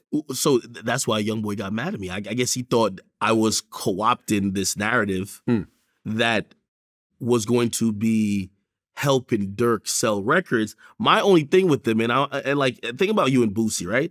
Now, YoungBoy is someone who's like, we've been on the phone mad times. Like, this is someone who, you know, I've talked to him about all type of things. You get what I mean? This is somebody who has called me before and said, yo, I need you to go here for me. And I've, with the drop of everything, I literally, let me get on a plane in the next 2 hours type thing. Right? To do what? Well, like, it was like, I had to do some interview, and also like, this was some of the stuff didn't even come out yet. Okay. But like, this is a guy who, like, you know, I'm not just thinking about like it's just work. I'm like, yo, this is a guy who, if he asks me for a favor, I'm doing it. Mm-hmm. Right? And I'm thinking vice versa. I'm thinking like, we're cool, you know? And I've learned out of this whole thing, like the word friendship is like really, I use it way too frequently. Yeah. Because I am totally guilty of this in this industry. Yeah. You think that if you do a few interviews with people, that you're actually friends, but that's not always the case. And also, here's the thing too. It took this moment for me to kind of like look back into what I believe the friendship was, and then I realized it was completely one-sided. Like, you know what I mean? Like, yo, you do anything for this motherfucker. This motherfucker. Right. He wasn't doing any favors. Nah, hell no. But he did do an interview with you, but unfortunately never came out, so therefore it wasn't really a favor. Yeah, exactly. You get what I mean? So it's like, yeah. and even with that being said, I looked at it to say, well, I would have expected a call. I would have expected a call to be like, hey, what's going on here? Like, or I didn't like this. Right, but didn't the same thing happen to Boosie? What? Oh, yeah. Right? And Boosie and YoungBoy had a whole mixtape together. And then YoungBoy dissed him on a song. That was odd. Yeah. I think people like that you have to watch out for. The ones who throw away relationships with people at the snap of a finger. Yeah. You don't know you can't tell what side of the bed they're gonna wake up any given day, what they're gonna say about you. So then, you know, I'm pretty sure he's loyal to certain people, but I don't think he's loyal to someone he probably met through rap. Yeah. So what that made me realize, and I know his fans are always like, yo, well, he's the guy who's getting blackballed. It actually crystallized all the issues that people say he has. Like in the sense of, well, he's beefing with Durk. Like Durk said that Drake wouldn't, or he actually said on a song, he talked to Drake on the phone. Drake wouldn't do a song with him because he's cool with Durk. Well, you don't value friendships. You did somebody you did a tape with. You don't care about it. Yeah. That guy does. Yeah. So obviously his friends are going to treat him differently as opposed to you who have isolated yourself. And, you know, they would say no man is an island. And shit, if you think you're an island, we'll see how it goes for how long. But I think that's it crystallized all of the things that, you know, he's been going through. And I'm like, I don't know why I was that surprised. You get what I mean? Well, Tory Lanez. Yeah. He is still in jail, awaiting his sentencing. He went and got a very high-priced lawyer. They tried to get a retrial. That got struck down. They tried to dismiss the judge. That didn't work either. He's facing a minimum of 9 years, but the prosecution actually wrote a letter to the judge asking for a harsher sentence of at least 13 years. Jesus. And there's actually, you know, I wrote down the factors of why they asked for this. So there's 3 aggravating factors that will allow for the judge to give Peterson, a.k.a. Tory Lanez, a more severe sentence. The defendant's actions demonstrate a high level of callousness. Also, he used a semi-automatic handgun, and Megan Thee Stallion was vulnerable at the time of the shooting. As the victim began to walk away from the defendant wearing only a bikini and no shoes, the defendant mocked the victim with "dance, bitch," as he opened fire in her direction. With no justifiable reason, the defendant fired not just 1, but up to 5 rounds in the direction of the victim in the middle of a residential neighborhood. The brazenness of the defendant's conduct is alarming, but the conscious disregard for the well-being and safety of all those around him signifies a high degree of indifference for human life. Now, I've been saying this for a long time. And remember, I was like the only person in hip-hop that a year and a half ago said that Tory Lanez is going to jail. Right? You remember that? Yeah. I've been stating this, and everyone's like, no, he's getting off. She's lying. And let me tell you this. This is one of the... I've realized that, especially I've been watching the Travis Rudolph case, right? You got to watch the trial to actually come up with a solid opinion. Anytime you're getting it through other people's, because that's what we were all going off. You get what I mean? Like, we would hear these reporters who are coming out of court and they're like, yo, so this happened. And I'm going to be honest with you, it sounded like he had it beat. I'm like, oh man, this guy's, I'm like, yo, they might not even go to the jury. They might be like, yo, Tory, peace, bro. Like, yo, go ahead. And when I see this come back, I got to realize, I think a lot of people already, you know, and shit, I thought he didn't do it. I still kind of, like, I'm a little doubtful, but the verdict is a verdict. Yeah. I think the people who were reporting at court at that time were biased based on whatever they already, so they were reporting. Well, exactly. For example, Mo Gangat, who is a regular on this show, who is pro every rapper that I've ever interviewed him about. Everyone's innocent because his plan is to become a defense attorney. Oh, really? You see what I'm saying? So it makes sense why he's just getting entertainment law. I kid you not. He'll be making a bag of it. Yeah, exactly. Instead of employment law. But yeah, his goal is to move into defense law. And he was always saying, I tried to interview him about that case, and he was always open to doing something with me, but like he fell back. He didn't want to talk about it too much. It was just a little odd. Well, I think he thought that Tory was going to be innocent. That's what I'm saying. So like, I wanted to talk to him after the case to be like, what the fuck happened? Like, you're a lawyer who was sitting through it. You're one of the credible people who are saying this is a fucking shit show on the prosecutor's side. You kind of led me to believe that Tory's beating the shit. Yes, but once again, and shout out to Mo, I like him. He's on my show. Like, he's a regular on my show. I've never brought up any situation with a rapper that he wasn't on the rapper's side. Every single time. Okay, so he lacks objectivity. I think there's a bias there. And shout out to Mo. And I'll tell him that. Like, you know, I mean, he knows I feel that way. But, you know, for example, you know, the girl, Megan the reporter, you know, the girl that was... Megan Cuniff. Megan Cuniff, yeah. Me and her talk on a regular basis. Yeah. And when I was talking to her and I said, how do you think it's going to go? She's like, she's going to be found guilty. Boom, guilty. You know, when the whole, like, you know, retrial thing happened, she was covering it all. I'm like, how do you think she's going to go? She's like, this ain't going to work. Like, he's not going to. I could have told you that was going to work. Yeah, exactly. Like, listen, if it really comes down to that. If you have to go back to the same judge and ask the judge to reconsider that you didn't get a fair trial when that same judge made and agreed to everything. Yes. And basically, his thing is that you're bringing up these new things. Why didn't you object then? Oh, wait, you have buyer's remorse because you didn't take the stand? Wait, you're upset at us playing a 80-minute interview with Kelsey. Do you know why this happened? You called the prosecutor. You said the prosecutor was coercing witnesses and bribing them in a sense. Yeah. So I allowed them to play the tape that the jury could see if the witness was, if it even sounded like the witness was being coerced to say something. So again, that wasn't going to work. Then you're trying to dismiss the judge. This is such a shit show in the sense of, like, you know, I'll give Tory's credit because he's trying everything possible. Like, I mean, everything possible. Yes, but I will say this, and I've been saying this, and no one seems to listen to me, but that's okay. Everyone has to take a step back and realize that you're not dealing with computer programs here. You're dealing with human beings. And human beings have feelings. Human beings get insulted, are petty. And the same set of emotions that you and I go through, the prosecutors and the judge go through that exact same set of emotions. Now, they try to present a professional face. They don't want to make it look like they're somehow biased or they're pissed off or they're angry. But those emotions are very real emotions. So if you're sitting there waiting for your sentencing and you're calling the prosecutor racist, you're saying they're corrupt, you're saying that they purposely hid evidence and they're trying to send an innocent black man to jail, so you're bringing a racial element into it and so forth, they're going to say, okay, we're going to turn around and write a letter to the judge to ask for more time. Fuck you too. I think the issue here too, I mean, am I right though? No, you're right. Yeah. But so I just want to say before you go on, you're at a disadvantage, Tory Lanez. The prosecutor has more power than you. You're sitting in a fucking jail cell right now. You're at a disadvantage. Why would you aggravate the person who has your life in their hands? Do what you have to do, but all that extra shit, those voicemails, basically trying to bash the character of the person that's doing their job, you could have left all that shit out and they may not have written that letter to the judge.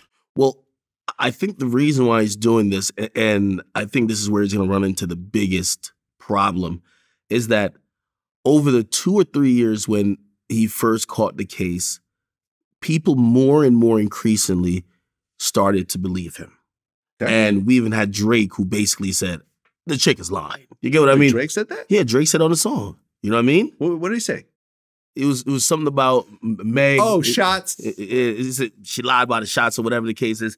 Like, basically, and he took some flack for it. Yeah, okay, but I remember, yeah. It became one of those things where the majority of the industry was like, yo, you know what? This Tory guy might be innocent. And with that came a sense of support, and it was such a big deal and people trying to root for him. Right. I think these things where he's writing the letter, he's going to realize that people are emotionally checked out of this story now. Like, well, here's the thing. All those people, Drake, don't matter. Yeah, well, at all. Well, I think he was all your fans don't matter. Well, you know who matters? Those jury members. Well, and now that that's done, you know who matters? The judge and the prosecutor. That's it. Those are the only people that you need to get on your side. That's it. Well, there is an angle that I think a lot of people use when it comes to like high profile cases is like, especially if they really feel like they're being treated unfairly, is like, hey, the more attention or the more people who seem to be invested in this, the better off I'll have in terms of a chance of beating it if I think I'm being handled unfair. So I think when he's writing these letters, if there was maybe people, like, it worked for Meek. Like, it definitely worked for Meek, right? Like, you literally had a governor who basically was like, hey. Meek's story was a little different, man. Meek went back to jail for riding a dirt bike. You know what I'm saying? There was no victim in Meek's case. Hold up. You see what I'm saying? I'm not comparing necessarily the situations as closely, but I'm comparing just how it was handled. Meek not only got out of jail through public support and public outcry, the case he was actually given probation for, that sentence got vacated. Right. So he literally, they basically, like, that's how much public support pushed that's not happening. Okay, fine, you get out of jail. But they're not going back to a 12-year-old case where allegedly you pulled a gun and there was a cop there, and they're going to say, oh, you should have never been found guilty in the first place. They did that for Meek. Why? Because all of a sudden, everybody rallied around it. And even when you have someone as powerful as Michael Rubin, you have other people who are in government. You have also you have a governor who was running for re-election using this case to say, we need some reform. That shit worked for Meek. What I'm trying to say is that these letters that Tory's writing, it's not going to pick up the same steam. Because first of all, I don't think no politician would ever be like, oh, hey, we're going to rep for Tory while there's a popular female musician. While there's a female victim who got shot. Yeah. I don't think it's never going to happen. But it's never going to happen. I think the majority of people who did care was the public. And I do think that you won't have a second time where the public is this invested in this case. I think that's why even the judge is denying everything to say, hey, listen, we went through the saga already. We went through the circus. It's over. Yeah. Like, it's done. Yeah, all the DNA evidence and all that was, you guys had your chance to present all that in court. Those 2 weeks of trial was crazy, and people just like every day was like, oh, this person said this person said this. People are emotionally spent. And I think that's why he stopped, because he said he was going to drop a letter or he was going to expose somebody new every day. And Tory just stopped. He did it once or twice and he stopped. Well, look, I understand, the buyer's remorse over not taking the stand. And at the end of the day, I've always said, based on everything I've known and everyone I've talked to and all the evidence that's presented, is that ultimately, Tory was the one that shot Megan. I don't think Kelsey did it. And I don't think the driver did it. I don't think she did it herself. I think an argument, a alcohol and possibly drug-fueled argument over people sleeping with each other broke out and Kelsey had a role in it and so forth. There's clearly some witness tampering. Kelsey, who didn't remember who paid for her lawyer, and totally changed her whole story suddenly and so forth. This whole situation was really Tory, ended up shooting Megan in the foot. And, you could tell, the whole phone call, the jail phone call buried him. The Instagram post saying that Kelsey didn't do it, so who did it and so forth. They did it. And ultimately he is paying the price for this situation. Now, I just want to say this, though. In the case, if he was 100% innocent, and I understand from the point of view is that a lot of lawyers will tell you not to take the stand when you're in the defense, because it's not up to you to prove you're innocent. It's up to them to just prove that, that you didn't do it. There's a reasonable doubt. But for example, I interviewed Hurricane Chris, right? Who went to trial. Well, it's always going to be different. But his thing is that in a murder case where he was facing life in prison, he took the stand. No. He took the stand and said, I am not going to leave it in the hands. I'm not going to put my life in the hands of my lawyer. I know what I did was self-defense. I took the stand and I beat it. Oh, no, I knew I was going to talk from day one. It was never a thought in my mind of silencing me. This is my life. I know exactly what happened. My lawyer is a terrific lawyer, and he did an amazing job, Alex Washington, but at the end of the day, I had to get up there and say my part, bro. I couldn't just put everything in their hands like that. I gotta look these people in their eyes because my life is in their hands. I want to talk directly to these people and see if they could see I'm not no lying ass nigga right now. You understand what I'm saying?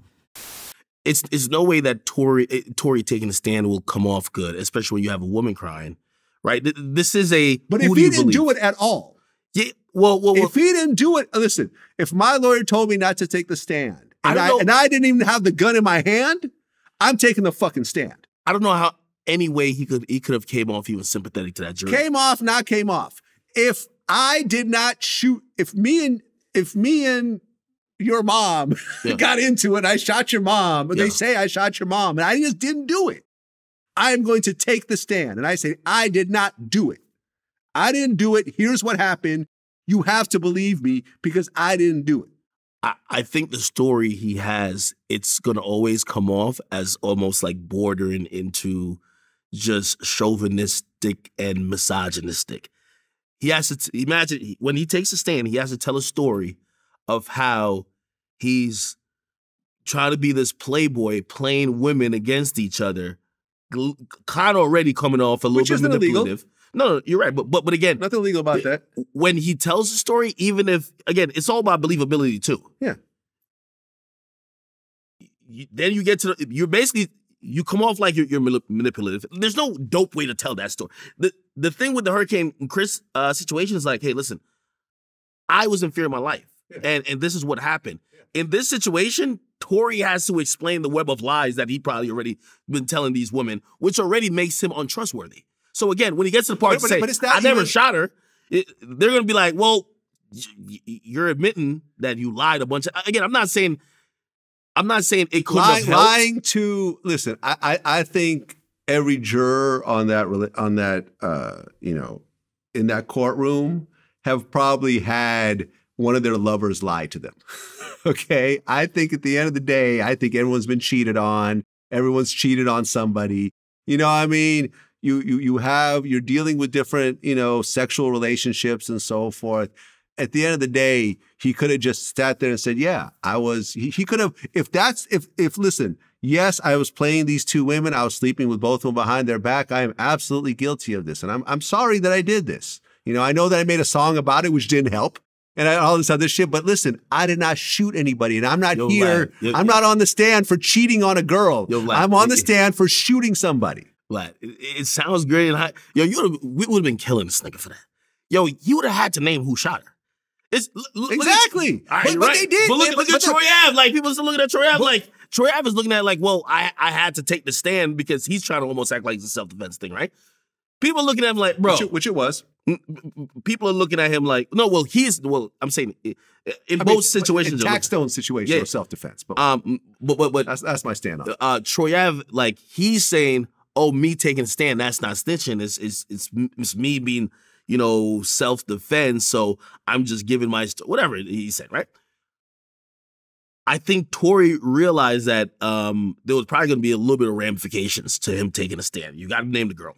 Like you can't you can't do what everybody's doing. For you to be effective in you taking a stand and say something that nobody else has said, you need to name who shot her.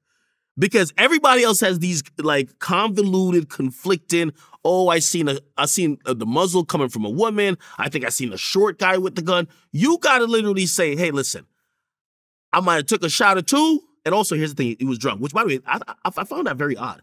Everybody was drinking. This was a whole drunk, wild night. Yeah. But, yo, there's a point where they said someone was blacked out drunk. Like, just like passed out drunk. And nobody even says, wait. How can we really gauge the veracity of all these testimonies in a sequence of events if y'all was lit, y'all was drunk? Right. So I would imagine Tory just being up there trying to like, he would have to just point at the girl like, yo, she did it. Which is what his defense attorneys were trying to say. Yeah. Right? Yeah. And the question is, how come his driver, who I believe is also his cousin, why did he never take the stand? Because he was the sober one in this situation, right? That was the oddest part of the story. Yeah, exactly. The driver showed up the last day of trial. Yes. But he never They couldn't find him. They couldn't find him. Also, the prosecutor wasn't trying to look for him. It was kind of odd. That's why also like I was leaning Tory's way. I'm like, wait. It seemed like the driver would have been on Tory's side, right? That's his cousin.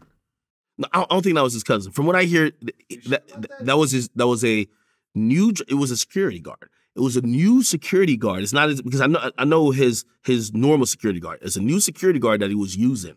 Okay. And however, if you ask me, they told that nigga not to show up to court, man. Like, you'll be like, yo, listen, don't come anywhere near this courthouse. Tory said this. No, I'm thinking that. Who told him that? Well, I would think they told the guy not to show up. Who is they? I would think there's a bunch of hands going on. I really think that Tory's team, like, again, this is my thoughts. I have zero facts to back this up. But how this plays out, it's impossible for there not to be certain things at play. For example, the witness that initially put in statement, hey, I see the gun flash coming from a woman, but I see two guys breaking up a fight. The witness, supposedly, Tory's father said this outside the courthouse, the witness who was supposed to testify, Sean Kelly, meets with the prosecutor, and I gotta imagine, this is just my thoughts, the prosecutor must have scared the living Jesus out of him, like to say, hey, you get on that stand. There might have been some witness tampering. Yeah, but like, you get on that fucking stand. And you lie. And you lie. You're sitting in jail. Right, for perjury. He gets on the stand, he says, the shots came from the short guy. Right. Never said that before, right? Okay, so I'm thinking the DA kind of scared him a little bit, so that's why he got right. Scared him into telling the truth or scared him into lying? Because at the end of the day, if you're telling the truth, you're going to tell the truth regardless of what the DA is going to tell you. You're not going to lie for the DA. Like, you know what I'm saying? You're not going to perjure yourself for the DA not to get perjured. That doesn't make any goddamn sense. Well, open to whatever. Right? No, I get what you're saying, but open to whatever person's interpretation. Now let's go to Kelsey. I got to think the Kelsey thing, it feels almost like maybe they were in cahoots with Tory a little bit. I thought Tory was running a play. Like, I'm like, oh shit. This guy, it's like who paid for Kelsey's lawyer? I would imagine that comes through, remember? Tory.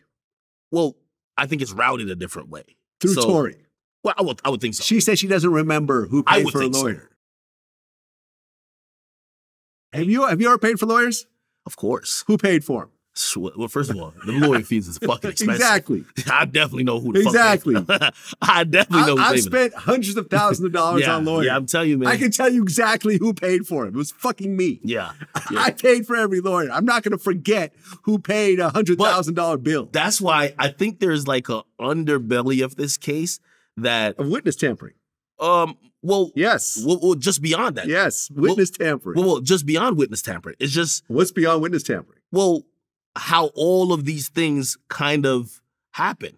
How did Kelsey go from, hey, you're my best friend, Meg, to now saying, hey, Meg, pretty much you're a fucking liar and this didn't happen how you're saying it is, to now she's basically in court, damn near essentially taking the rap, but not directly taking the rap for shooting Meg. Yeah. And then basically she says, and then the prosecutor has to remind her, hey, you know, we talked to you like not too long ago when the case was supposed to start and you actually said it was him. Yeah. And she's like, what are you talking about? Well, here it is. Play the tape. Yeah, play the tape with that. There's so much. I think they were both pulling strings, man. They're both pulling strings. I'm not saying illegal because I don't want to make those assumptions, but I think this case was, you know, just like how in the Taxstone case when Taxstone says, hey, do anything. Like he says to like his sister or whatever, he's like, yo, do anything to get this motherfucker to say, you know, like when you saw me, I had like the bottle of Douce in a cup of my hand. You know what I mean? Like just say what needs to be said. I think certain witnesses conveniently didn't show up and certain witnesses did. You know what I mean? I don't know. Freddie Gibbs. Yeah. Two of you have been going at it for years now. Nah, it's over. Is it over? Yeah, it's over. Okay. Because, well, he reacted to the live show he did recently where how many people showed up? So the internet has been running with 8 people. 8 people. So, you know, really it's more than that, but who cares? Like you got to go with the funny joke at that point. Sure. You know what I mean? And also, 8's a night number. Yeah. 8 is enough. Yeah. And you know what it is too? I'm one of those people, I get my chance at clowning everybody. So I always know that I'm not exempt. Yeah. And I'm gonna be honest with you, like I've gotten this ability recently to kind of step back to like, this shit's funny. Like, yo, this shit is actually fucking funny. So was this at the Roots Picnic? So, yeah. So the Roots Picnic booked me to do a live podcast here. They've been doing live podcasts for the last couple of years. Okay. Waddle actually put me in contact with the person who's doing the bookings. And by the way, I have nothing but respect for them because I do believe that live podcast is a great thing for people who do what we do. Who were you interviewing on live podcast? Actually, I was just doing the show. Which basically, it was just like me, like we just have a regular hip hop conversation. I brought out my friend, my man Lil Boom. We're just really it wasn't like interview anyone, right? Mm-hmm. I could have, but it wasn't even that type of thing. Just like Charlamagne. Charlamagne brought out, I believe Jess Hilarious has been on The Breakfast Club recently, trying out as a third host, so he just brought her. You know, usually he would have been with his... Oh, he did a live podcast on there too? Yeah. Okay. He did the day after. So in general, and this is why I'm taking it really, you know, I hope I'm taking it well, in the sense of I don't want for what people are going to turn this backlash into for this festival to say, you know what? Fuck the podcast shit. Let's just focus on only live music. I hope other podcasters, I hope I get more opportunities to be able to do podcasts live.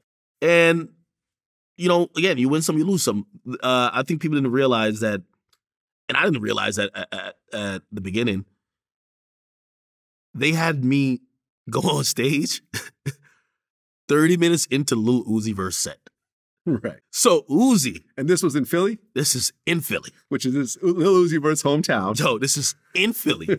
By the way, like, again, if I had to say what my demographic is exactly Uzi fan. Yo, while I'm on stage, I'm hearing Uzi's music blasted. I even told the crowd, first 2 seconds I'm there, I wish I was there. You get what I mean?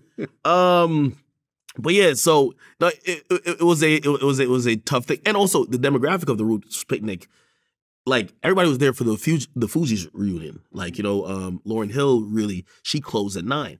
I was trying to start later, hoping that Uzi was going to be off stage. Except I sandwiched myself too. They were like, "Hey, listen, there's a hard cutoff. You have to get the fuck off stage because Lauryn Hill has this non-compete clause in her contract, which means when she hits the stage, everything's done." So there's no other option to watch her or leave. That's it. And you know, it's a little humbling, but you know, if me pulling 8 people, I was actually surprised 8 people even came while Uzi was performing. I think that's just tough, man. You know, yeah, man. Listen, you're a good sport about it. You know, hey, no. well, Freddie Gibbs, you know, laughed at the whole situation on Twitter, but before then, I guess the story is, according to his ex-girlfriend, Fit Mommy, that Destiny Creams. That's the real name? Yeah, Destiny Creams. Yo, that's why I said the beef is over. Like, yo, you can laugh at me about the 8 people. Like, bro, like. Right. So according to her, in a series of tweets, she got pregnant. Yeah. And as soon as she got pregnant, he ghosted her. Yeah. Now that's, you know, that happens all the time. There's nothing really outrageous about that. But then she does a porn scene while pregnant. I've never seen anything like that. If you're talking about a get back on a biblical level, yo, at that moment, my beef with him ended. That's what it is. It's just like you have to realize, like, me getting my laughs off of that was like, there's no more crazy thing that could happen that I could really feel satisfied to joke about. Other than that, unless you want the guy really hurt or dead, like, which I don't. So I'm like, you know what? I think I've gotten all my laughs out. You know, at the end of the day, you know, he still has a child to raise and he has to deal with this woman. Mm-hmm. I'm good with laughing about it. I'm done poking at you now. You went hard. Over. I remember you were calling this is your Beyonce and well, in reality, here's the thing too, because I was trying to do something on my stream. I was trying to, you know, she was kind of open to a lot of things. So we were trying to raffle off, you know, naming the kid. That would have been cool. Yo, right? Come on, that's not cool. What? No, that's not. He's not claiming the kid. Okay. Somebody got. You know why she's doing porn? It's still no. Hold on. You know why she's doing porn, right? She's doing porn because she's saying he cut her off cold turkey, right? He said. But she was doing porn before they met. Yeah. So. But she said he asked her stop doing scenes with other guys. Okay. Which for her, she was like, okay, I get it. You have a career. This might make you look. All right, whatever. Cool. I'm gonna stop. Right. Also, he knew she was doing porn. Mm-hmm. Bet. Now he cuts her off cold turkey. Like, she got like doctor's appointments. She got still a lifestyle to live. And also, apparently, this is what she told me privately. She said, yo, there's a whole fucking like fetish, like segment or section of the population that just like to see pregnant girls get fucked. So after I seen that, you're like, I'm telling you, my beef is over. the beef is over. It's like, listen, him even tweeting the thing with the Roots picnic, that's like motherfucking LeBron James shooting 3-pointers after the game's done. Like, it's over, dog. Like, you got eliminated. It's over. Like, it's over, bro. Right. And I guess she ended up doing a scene with 2 guys while she was actually pregnant. I remember I hit up Adam because it was on Adam's platform. And I'm like, did Fit Mommy, while pregnant with Freddie Gibbs' baby, do a threesome on your platform? He goes, well, we didn't realize she was pregnant at the time, but yeah, I guess if you look at the timing of it. And I remember right around that time. Now, I got to shout out to my boy Adam, man. Adam hit me when that happened. He said, it's like, just for you, man. It's like, for you? It's like, I'm going to get a nice little Amtrak ride up in here. Just for you. I'm like, Adam, like, yo, you know, I'm like, yo, that's my guy, Adam. Yeah, shout out to Adam. You know, when you see something trending and you're like, I shouldn't click on this. Yeah. I really shouldn't click on this. But you end up clicking on it anyways and you regret clicking on it. Spready Gibbs was trending. Spready Gibbs. And I'm like, I shouldn't click on this. I really shouldn't. But as someone in the news media, I'm like, okay, I'm going to click on it. Apparently, she had Freddie Gibbs's butthole, like a photo of it that she posted. Hell hath no fury. Hey. Hell, Satan cannot match you posting your baby father's asshole on Twitter. Yo. Like, yo, the fact that I know what Freddie Gibbs' asshole looked like. Wait, she posted this? Yes. You wildin'. Yes. I didn't see that. I thought Spready Gibbs was as good enough as I kid you not. It's the first time I've checked out of a beef. Like, I literally felt like there's a few motherfuckers I don't like, and I've been wondering at what would ultimately satisfy me that I could be like, yo, I am good. Yeah. And I now wish you luck. I wish you luck. We don't ever have to. But this was it. And I'm like, damn, I'm calling the beef. It's over. But yeah, let me tell you this about watching that. I'm always confused about shit like that. Like, you know, when I think about it from a woman perspective, it's like, yeah, I had a good time because I don't like the dude. But you're going to have to co-parent with them. Yeah. I mean, look, your child relies on his income. Yes. You emasculating him, you saying certain, like, these are the things that always baffle me. Mm-hmm. Okay, cool. You know, and, you know, she's a porn star. So she's like, well, I could be able to do porn pregnant. I think that's traumatizing too, but to each his own. But doing things to be that vindictive, I get that he left you. It ultimately puts you in a situation where if there was any point where he could have, like, because sometimes I know a lot of women who they get pregnant for a dude, the dude says, I don't want it. Mm-hmm. They walk away. The woman goes to the pregnancy pretty much alone. Yeah. That baby get born, a couple months later, the dude tries to come back around. The reason why, you have a life that's entered the world. Yeah. And that happens all the time. What she did is kind of almost isolate him. It's going to make it 20 times harder for him to be a father.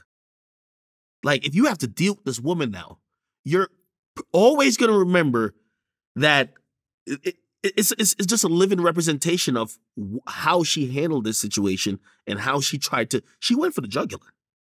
Oh, no, she went the jugular, the heart, the main artery. You get what I mean? Brain, like yes, and it's one of those, every vital organ. Yeah, and it's one of those things where, you know, and this is another reason why, again, I'm calling the beef with him in the sense of, man, again, I think we have jokes at each other's expense. So if he has a moment that's laughable, I'll add my jokes onto it. Like, clearly we don't like each other. But I said on Twitter, there's a child involved now. Yeah. Like, you know what I mean? After I was like, let's raffle the name, I'm done. That was the last thing I had to do. But anything beyond this is permanently your life. So, you know what I mean? Again, you know, good luck to him. As a man, I have empathy for that. Because as much as you don't like him, if any woman did that to you, like, I could almost see, like, yo, damn, imagine if my baby mother did that to me. That would be the worst feeling in the fucking world. And that's where I'm like, yo, listen, man, you got it. Hey, listen, Freddie Gibbs doesn't like me either. I'm not quite sure why, but he's talked shit about me online when I've never said anything negative about it. Do you believe in karma? Yeah. Well, I believe you could connect the dots with karma. I don't look at the mystical version of it, of energy flowing around, but a lot of times, you know, you could connect the dots. Say, this happened to me, and when you talk to the person, they'll talk to that person, then you could actually trace to see what happened back to you. So absolutely karma. Freddie Gibbs has been on Twitter starting unnecessary, like, literally, like, just unwarranted. Mm-hmm. And I'm wondering, like, did it manifest into, like, this situation? But also, another reason why, you know, I feel like all these reasons is like me almost like patting myself on the back, like, oh, this beef is done. You won. But she said something very important, which you always wonder about people like Freddie Gibbs, who seem to always be starting stuff. They're always whatever. She said, I know how you used to be depressed. She showed messages where he's saying how, like, all of this shit is getting to him. However, on Twitter, he's just laughing. Yeah. So basically, he's keeping this strong face on. And then you get to realize, like, you know, sometimes people look at, you know, like, Twitter and just think the guy who's always making jokes is like, he's living a happy life. Yo, he's pretty depressed. So, you know, you kind of look at that and I'm like, bro. Yeah, I mean, listen, Twitter is fake for everybody. Everyone, you know, puts out, you know, whatever image, whatever representative they want to put out in the world. And like I said, he did cause a bunch of unnecessary beefs. Like, I still have no idea why he talked a bunch of shit about me whenever I've seen him, I'm like, yo, let's do an interview. Like, I actually think he's a good artist. You know what I'm saying? Like, at the end of the day, whatever happened between me and him is really a bunch of nothing. But if you're going to take shots at me, I'm going to do interviews like this. So we can just keep it going forever. I don't care. Like, you know what I mean? Like this is my business. Hey. You know, and the thing is with you, like, it would be nice if you guys could squash it because technically nothing happened between y'all. Yeah. No, and an Akademiks Freddie Gibbs interview will ultimately help everybody. Just in the same way that me and NLE Chopper were at each other's throats at one point and bashing each other, and millions of people were watching. We got on the phone, had a respectful conversation, which turned into his biggest interview ever. Yeah. Right? So I'll tell you this, and it also is about growth too, man. Like, me and Vic Mensa talking about doing an interview. Yeah. And there's like, if people would think about like some of the moments where they think that moment of me and Vic Mensa kind of going, we never talked since then. We've dissed each other afterwards, but you know, we're grown ass men. You know what I mean? It's like, yo, let's actually have a grown up conversation. Like, he actually came out in a freestyle and he said, yo, you know, he apologized. And he was just like, it was kind of dumb. Yeah. And I could be the person with ego to say, nah, fuck you, blah, blah. But I realized, I was like, dude, you know what? Like, I think we're both older, right? We've both grown from that situation. We both could probably see each other's perspective a little bit better. Let's sit down and, like, you know, fucking just talk it out, my dude. Like, it's not that serious. And it's for me, it's good when it's at that point where no one got hurt. And that's why I even say with the Freddie Gibbs shit too. It's like, yo, there's nothing more at all that I could actually, like, it would have to get physical with us for something to be like, oh shit, this is more enjoyable than what you've seen already. Like, bro, I've gotten every joke I could get off of you. Like, yeah, I mean, and look what happened with the Benny the Butcher situation. Yeah, it got physical and it got ugly, and honestly, someone could have lost their life in the process. Somebody could have gone to prison. Bro, in the process, it's all words, and it's all posturing, it's all clicks, it's all views, it's all this, it's all that. Like, but then when it gets violent, then it's hard to circle back from that shit. You know, honestly, I mean, usually when things get violent, you rarely see people working it out. Yeah. And when things get deadly, it's even harder to work your way out of that situation, if not impossible. I've been wondering if Freddie Gibbs was ever open to, like, that conversation. He's a funny dude. Like, we should have been done content. Okay, how about this? We're going to put it out there. So, Akademiks, you're open to sitting down with Freddie Gibbs. Of course. There you go. This is official. Freddie, I know you're watching this. Of course, I know you're watching this. I know you're watching. And here's the thing, too, which I always, like, I put out this into the atmosphere already. I was like, hey, listen, it could be even great content. You roast me, I roast you. Yeah. But, like, it's not that serious. You get what I mean? Like, I think sometimes we started to doubling down to now it's like, all right, let's say I'm in LA somewhere and I'm at some restaurant and he's at some restaurant. Now, we've never seen each other before, but now it becomes a battery in somebody's back. Like, if you don't do nothing, you're getting called a bitch. Prime 112. That's probably how that situation happened. With Jim Jones. That's probably how that situation. Even though he's always denied it, but he has a new project now called Prime 112. So. No, of course. No, of course. It is what it is. Of course. Listen, it would be cool but I think it's bigger than me, though. I think he's done what he's done in a sense of dissing me to a lot of people. I would have hoped that he could at least have that grown-up moment to be like, yo, it's unnecessary. You're actually an artist that's not that bad. These beefs don't help you. They close doors on you. Like, I heard from one artist that because he was supposed to, they took him off a record because they were trying to, I want to put the artist names out there. There was a record with a very legendary rapper. And the person was trying to put together a song that was going to be that person, the legendary rapper, and Freddie Gibbs. The legendary rapper hated Freddie Gibbs for whatever reason. And I'm like, why? It was just like, it's the way he acts, even with you and with other people. He just has a nasty personality when it comes to other people as well. And now you have people who don't want to be on records with them. It's made it harder for him, if you ask me. So I'm looking at him like, yo, dog, like, bro, you're not even like 6'9", where it's like, hey, you could turn the bullshit into some type of attention that's moving in social media units. You're not even getting even the best press for this stuff. Like, bro, just grow up at a point.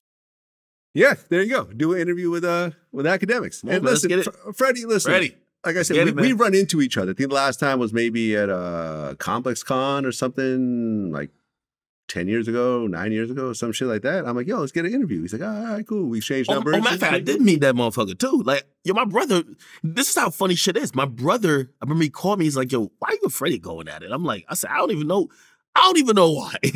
but I'm like, yo, I don't even know this guy. It's like, no, we met this guy before. He was like, what do you mean? He was like, yo, there was a party back in the day that Carl Cherry from Spotify threw before I was even at Shout out to Carl. Before I was even at Spotify. He invites me, everybody was there. Rory was there. but Freddie Gibbs was there. Freddie Gibbs was trying to get me to smoke a joint with him. And I was just like, damn, like I remember that I'm like, yo, he was mad cool that night. Why the fuck did he get so mad at a very innocuous comment saying that, well, if he believes that Jeezy is irrelevant, I guess he's irrelevant too. That's all I said. Mm-hmm. And ever since then, he's been so upset. And him and Jeezy are cool now. So, right. You know what I'm saying? There's not even a reason to be upset anymore. Yeah. It's just words, man. Yo, it's kind of like when I was talking to Drama. Drama was like, yo, I said, how'd you squash the beef with Drake? Because, Drake didn't like Drama too. He said, after I realized that Meek and Drake got back cool, he said one time he's at the 40-40 with Meek and he tells Meek, yo, you better FaceTime that motherfucker right now. If you're cool with him, you better get me out of this beef too. Like, yo, I'm going to be cool with him. And he said that's how he got back. Like, it's odd when someone's mad at you for someone else and then they become cool with the person that they're mad at you for. And then they're still mad at you. Nori was mad at me. And, we had our, we were friends at one point, then we were cool, then we became cool, then we weren't cool again. And he was saying stuff about me on his show and stuff like that. And one day, man, I was just like, he went through his shit with Kanye, with, putting out that video, which ended up, Kanye ended up losing the deal and everything else like that. And I just hit him up and I'm like, yo, man, listen, like, I'm looking through these text messages. I mean, it was actually over, like, I was talking to this dude, Sam Snead, who used to be one of the producers at Death Row. And he was like, talking about doing an interview. And he's like, oh, I also want to do Drink Champs. Are you cool with Nori? And I'm like, nah. And he's like, why? And I'm explaining it to him. And as I'm explaining it to him, I'm realizing how dumb it sounds. I'm realizing one this of those is ones. Like these are two guys with raging egos who both think that they're the shit, like trying to out ego each other over text. And I'm like, this is so dumb. Like on my part and his part together, like we're both just arguing over, do you know who we are? Do you know who I am? Kind of situation back and forth, and no one wants to back down. So I just hit him up. I'm like, yo, man, it's a shame that, 2 years ago was the last time we talked. Like, I actually valued our friendship. And then it took like a month for him to respond. But he's like, yo, I agree. Like, I used to really enjoy our friendship. And we haven't gotten on the phone, but both of us like, yo, man, the hatch has been buried. You know what I mean? So you've never heard Nori say anything bad about me on Drink Champs. And you've never seen me, well, I never said anything about him publicly anyways, but I've voiced this in my interviews that like, yo, me and him are cool, whatever that means right now. But we're just not, you know what I mean? We haven't hung out. We haven't done interviews, but there's no animosity between us. And sometimes someone has to be the bigger man and put out that first text. And, sometimes it takes a while for that person to absorb it and respond. And it took him a month to respond, but it was all good now. Sometimes it takes time for you to realize it's stupid. Yeah. You know what I mean? Like if Vic Mensa, like 3 months after when I did that interview with him in LA, if 3 months later he was like, man, my bad, I was tripping, I would probably been still upset. Yeah. But after a while, time kind of heals shit to be like, listen, how many things have gone on in your life? How much does this one incident matter? And also, like, how far are you still prepared to carry this? Yeah. And also, have you grown as a person? Yeah. You know what I mean? And again, the litmus test usually is for me is like, hey, did y'all get physical? Or is it something where there was imminent threat to your life? Mm-hmm. Or was it just talk? Yeah. Or was it just talk? And most times, 99% of the time, yeah, it's just talk. Yeah. Well, speaking of relationships, you and your girlfriend, is it still your girlfriend? No. Okay, you guys finally broke up. Listen, it's one of those situations. We broke up a few times. A few times. But yeah, but you're currently not together? Nah. Do you think you'll get back together? I would say no, but I never say never. Never say never. Hey, go ahead. Because I remember when I did an interview on your platform last time, a couple of months ago. Yeah. Me and you were hanging out, and then like I looked over and I saw this look on your face, and I'm like, yo, what's going on? And yeah. My girl just put out all this shit on the internet and blah, blah. And, now you've had to deal. And I felt really bad for you because I was right there when it happened. Yeah, yeah. And, wasn't there another situation where she like slammed the door on your mom's hand? Nah, like. Well, you said that. I saw the video of you saying that. Yeah, but like, I think people are, it's overblown because I didn't really explain the story. It's, by the way, very bad sequence of events, but the same time that happens, we're trying to get her out of the house. Just because, like, hey, listen, a woman will get into all your shit, man. Like, a woman will get into every fucking thing. Like, every passcode you have, she knows how to get in there. So, she's going into a room because she was, like, bunkered in, like, my studio space. Like, I have a whole studio in like, my house. She was, like, bunkered in there. And when I went in and I unlocked it, she left. And then, she's going into, like, the bathroom. Like, that's upstairs. And, my mom is, like, saying, hey, wait. And then she closes the door. My mom's hand gets caught a little bit. And after that, she moved out. Right, because were you saying like your brother wanted to call the police or something of that sort? Yeah. Well, because you're dealing, let me tell you, like we black, you know what I mean? So like when you deal with a woman and the woman's going crazy like that, like, unfortunately, like it's going to sound like a very bitch-made thing to say. The only recourse you have is contacting the police, and usually contacting the police before it gets any type of violent. You know why? Because, again, nobody cares if she slapped you 20 times. If you even like pushed her, like, you're done. So, in that situation, you call the cops. You know what I mean? So were the cops called? Yeah. There was a restraining order put out. On her? Yeah. Was she arrested? Nah. Well, you got lucky because in California, I think because of the OJ case, when there's a domestic dispute, the cops have to arrest somebody. Really? Yeah, because, Nicole Brown would keep calling the police on OJ because he was wilding out and everything else like that. And OJ never got arrested. And then ultimately she got killed. And the cops were being basically bashed like, yo, you guys had all these warning signs. You could have arrested him and that could have potentially stopped this murder from happening. Well, whatever. He was found not guilty, but, still the overall sentiment is that, he did it. So now in California, if the police get called and it's domestic, somebody's going to jail that day. So you got lucky that you were in what, New Jersey? Yeah. You got lucky. And also, I be just thinking like, man, listen, when you call the cops on a woman, like they let me tell you how they treat it. They bring the woman over there and they look at the woman, they say, fuck what he talking about. Do we have a reason to lock him up? It's wild. Yeah. So it's one of those situations where, trust me, they're more than accommodating when you're saying, hey, this is a person who is clearly not, the woman is doing something. You ain't doing nothing, right? Yeah. So they basically look at me like, you really want us to lock her up? Like that's the type of time they're on. You know what I mean? You got lucky. Which again, me, I try not to like, I don't want to put nobody in jail. Like, a lot of those times I just need to be separated from that person. Yeah. You know what I mean? Well, listen, every relationship is different, and you have fucked up relationships that ultimately get back together, and you guys work it out. You guys are still fairly young. So I'm not going to say that, don't ever get back to her, because listen, people grow up, people realize their mistakes, and I'm sure it's never, I don't care what happened, it's never one-sided in a relationship. I'm sure there's stuff that you did that you probably regret in that relationship as well. No, you're right, but I'll tell you this, I've been likening this to the Travis Rudolph situation, which, by the way, that did end up fatal in a sense. Yeah, but he beat the case. Yeah, he did beat the case. Yeah, but somebody did not. Women lack accountability. That's big. Well, number one.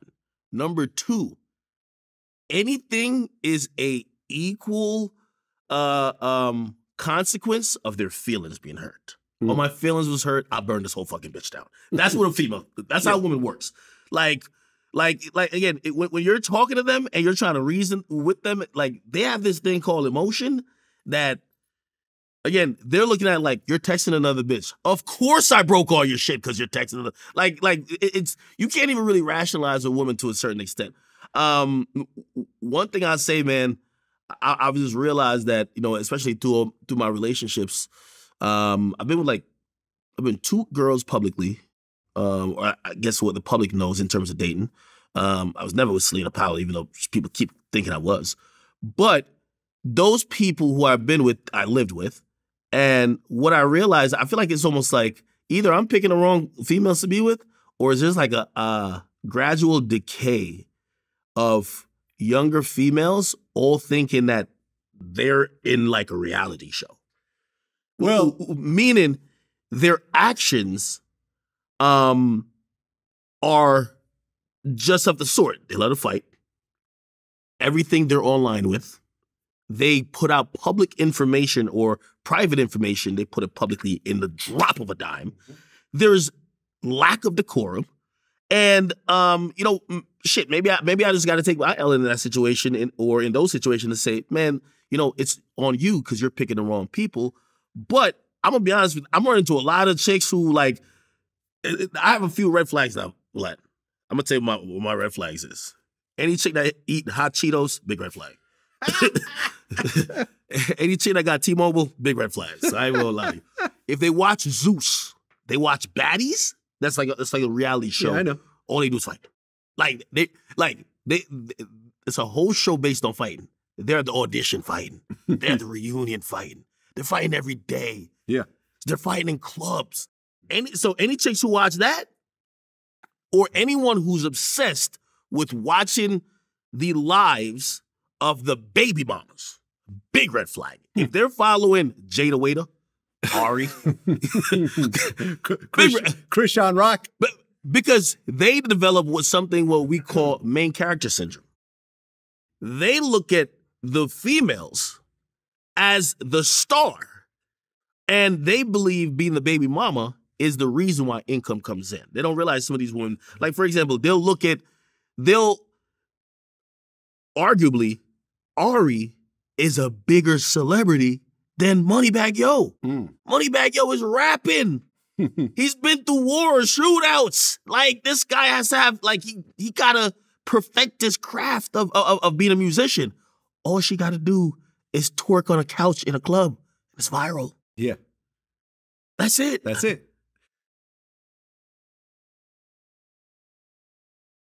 And I'm gonna give you some OG advice. Who am I in a relationship with? You don't know. You've never met her. There's no photos of her out there. She's not on social media. I've always kept my relationships private. Well, I see no reason for my personal life to come out in the public. You know, I mean, Tyler, the creator, recently said that on the Rap Radar podcast. He said, internet's a weirdos, man. I don't let out my personal life. You know, I'm not gay, by the way, in case people want to make that little. My relationship is with women. But what I'm saying is, that's your personal life. Keep that shit personal. Any woman who I've ever been with who doesn't respect that, I just don't want to be with them. Well, that's another thing. A lot of these women, I'm telling you, I think we're in the era of this like social media and clout. I was watching a Stephen A. Smith interview one time, and he said that any woman he's with has to respect the fact that he'll never be known for being with her. And she's not going to be on his arm everywhere. Right. Like, he's usually seen solo. Yeah. These chicks nowadays, Vlad, man, I'm telling you, man, like. Not every chick. Not every chick. Well, no, you're right. It's not every chick. Not every chick. Maybe the ones I'm catching. Let me tell you.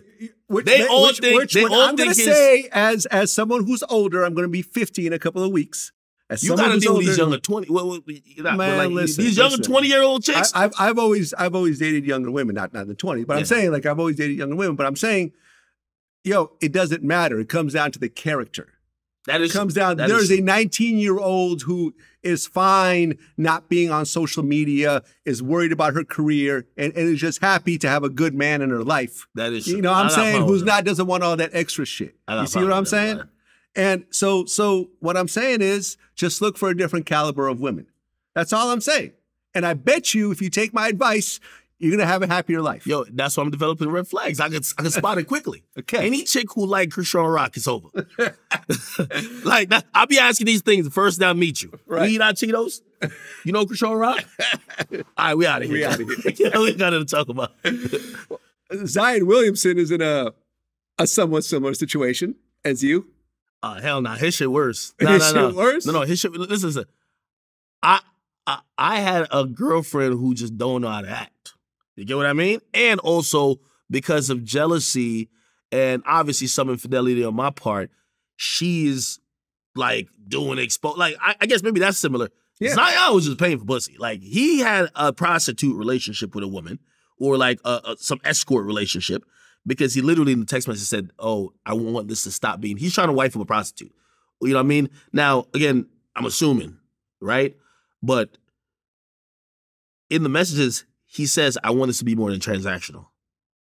Transactional usually means you give me something, I'm giving you something. Yeah. Well, I mean, he announced that he is having a baby with IG model Akima. He's 22, she's 29. She has a child. What's interesting about her, though, is that if you go to Queen's Flip YouTube channel, there's a video of her fist fighting with another girl and like a titty's popping out. And she's like, I think she slams the girl's head against the wall. These women don't be women no more. Yo, women fight more than niggas. Yo, it's crazy. It's crazy that someone... Well, and here's the thing. Like, listen, men are men. Like, I get it. Like, you know, like I've said, I've probably been with 1,000 women throughout the course of my life. You know what I'm saying? So I've had experience with every caliber of women, from the highest educated professional to the, you know, to the deadbeat, like, you know, borderline homeless, you know, barely scraping by, you know, drug addicts, you know, I mean, like I've done it all. Like, you know, I've had the whole spectrum of the female population. But my thing is that like, okay, you got this chick pregnant. She's got videos of her titty popping out as she's slamming a girl's head into a wall. Just keep it quiet. You know, you have to have this whole public. Huh? Oh, I mean, listen, to place. He didn't really do nothing. Well, he had a whole photo shoot with her announcing her pregnancy. Yeah, because I think he was trying to be a good father. Well, you don't have to be. You being a father has nothing to do with a photo shoot. Okay? Yeah, but shout out to Nick Cannon. You know what I'm saying? But I'm saying having a photo op doesn't mean that you're a good father or that means that you're a provider. Hey. You're just having a goddamn photo shoot. Vlad. You know, if you know that you are having a plethora of a bunch of other women on the side and you're doing this photo shoot and suddenly, because she's not the only one, Mariah was not the only one that came out. This other girl came out and showed a picture of him lying in bed. And Vlad, women feel a certain type of way when they have a successful man who just got someone else pregnant while they were fucking on them. We gotta keep calling a spade, man. Man, some of these scallywags, like, they gotta learn to deal with, like, listen, y'all all getting cheated on. Let's just be honest. Like, y'all look up to Beyonce in every way, but when y'all get cheated on, Beyonce, well, she didn't expose Jay-Z, but she did a song version. She wasn't like, yo, here's a picture of his asshole. Like, y'all chicks need to learn to deal with that a little bit better. Like, these girls is like, they're so emotional. Like, I'm not saying that it's cool that he should be fucking over with all these girls, but listen, you know what type of guys you get with. These women want to deal with the guys at the highest level. Even the Mariah Mills girl, she literally said she's called him a fat fuck with a short dick. And then she's literally obsessed with him, tweeting about him for the whole week. Mm-hmm. Why are you dealing with that guy? You're probably dealing with that guy because of who he is and what money he has. Yeah. It comes with a lot of shit. Yeah. He might be dealing with another woman. Now, here's the thing. Like, why are you looking to that guy if you care so much about just having a guy who's not going to cheat? You know what I mean? Like, I can't understand all this on the woman's side. Okay, you fucked up the relationship with him. Maybe for some OnlyFans subscribers. I'm talking about the Mariah Mills girl. Mm-hmm. The other girl who's having the baby with him, well, you know now it's going to be a strained relationship with you through the pregnancy, and he's not going to be around for the kid as much because of how you're acting. Wait, what do you mean? Like, I think, is he with this woman? He's not with the other woman. He's not with none of them. Well, I mean, he did a whole he did a photo shoot with her, and you know they're all hugged up on each other. I mean, whatever that means, I don't know what it means. You know? And listen, at the end of the day, man, I think, I look at all these women and they be trying to expose dudes, and I'm like, what's the end game for y'all? Like, he's still gonna be making $40 million a year. We're gonna forget about this by 2 months from now. You're going to be on the outside looking in. Yeah. Maybe you gain some OnlyFans followers. I just don't get it. Yeah, I mean, and he did nothing wrong. He's a 22-year-old single man. Cheap piece, man. You know what I'm saying? He's only problem with it was that, like, money.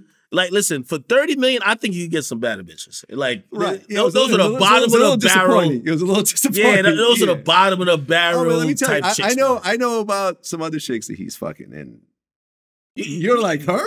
Yeah, what? Come on, man. Huh? Hey, put it like this. It's like some Tiger Woods shit. Remember all the mistress came out? You're like, her? Yo, what? let me tell you this. Like, obviously, you know, we all know black men don't cheat, but like, let's say LeBron was getting a little something on the side. We obviously know this ain't true because LeBron would never do some shit like this. If he was, I would bet, and I'm not wishing that it ever happened because she seems such like a great woman. Savannah don't seem like the person to be online exposing LeBron. Whatever it is, they're going to handle it within the house. And that's what I'm talking about being a woman. Like, nobody's co-signing that how some of these guys are acting, especially if they told you they're going to be faithful to you, right? We get it, your feelings are hurt, this, and third. But this whole new thing where, like, oh, you're exposed. I don't want to see Zion. I don't want to see Zion nowhere except on the court. Yeah. Like, this chick is posting naked pictures. I don't want to see that shit. You get what I mean? So it's like, or maybe just hits too close to home because I don't like people exposing nothing. Yeah. But in reality, like, I look at all these women, I'm like, yo, I just can't see the end game in it for y'all. And at the end of the day, it's gonna pass. Like, what we've realized, and it even starts with me, us men gotta start treating our dick with more respect. Because in reality, like, we fucking the bottom of the barrel, loudmouth, love to fight, naked online, ratchet horse. Like, it's an indictment on us not valuing ourselves, right? So it's like, well, you don't value yourself enough to get like a woman who has some decorum about herself, that know how to carry herself and won't embarrass you, even at the very worst of times. Imagine Vanessa Bryant when Kobe was fucking like whatever girls on the road and eventually caught a case. Yeah, Colorado. Imagine if her was like, yo, Kobe, you bitch, and like just tweeting all type of weird shit like that. No, they got kids. Here's his balls. Like, yo, exactly. Yo, like, back then there was no social media. Yeah. Yo, but what did she do? You think she wasn't fucking hurt, distraught? Yeah. She sat right by that man. And while that dude was issuing a tearful apology. Yeah, and he bought her a big ass ring, though. No. Yeah, but here's the thing. Big ass whatever ring. argument they had, yeah, it probably got nasty and probably got really toxic for a bit. I'm sure. Private. Yeah. And we, like, the majority of women we're seeing now, the thing they see as the quickest thing to monetize is fame. So they're always trying to tell a story. And I don't know why, I just kind of look down on it. You know what I mean? Obviously, yeah, the dude likes chicks that, apparently the chick looked like the chick is, I can't remember what I was trying to say, but like, that's his type of girl. Cool. Like, he's not smashing the girls that I would be into. But he's a 23-year-old dude. He's not even playing half the time. Of course he's gonna be fucking 10 girls.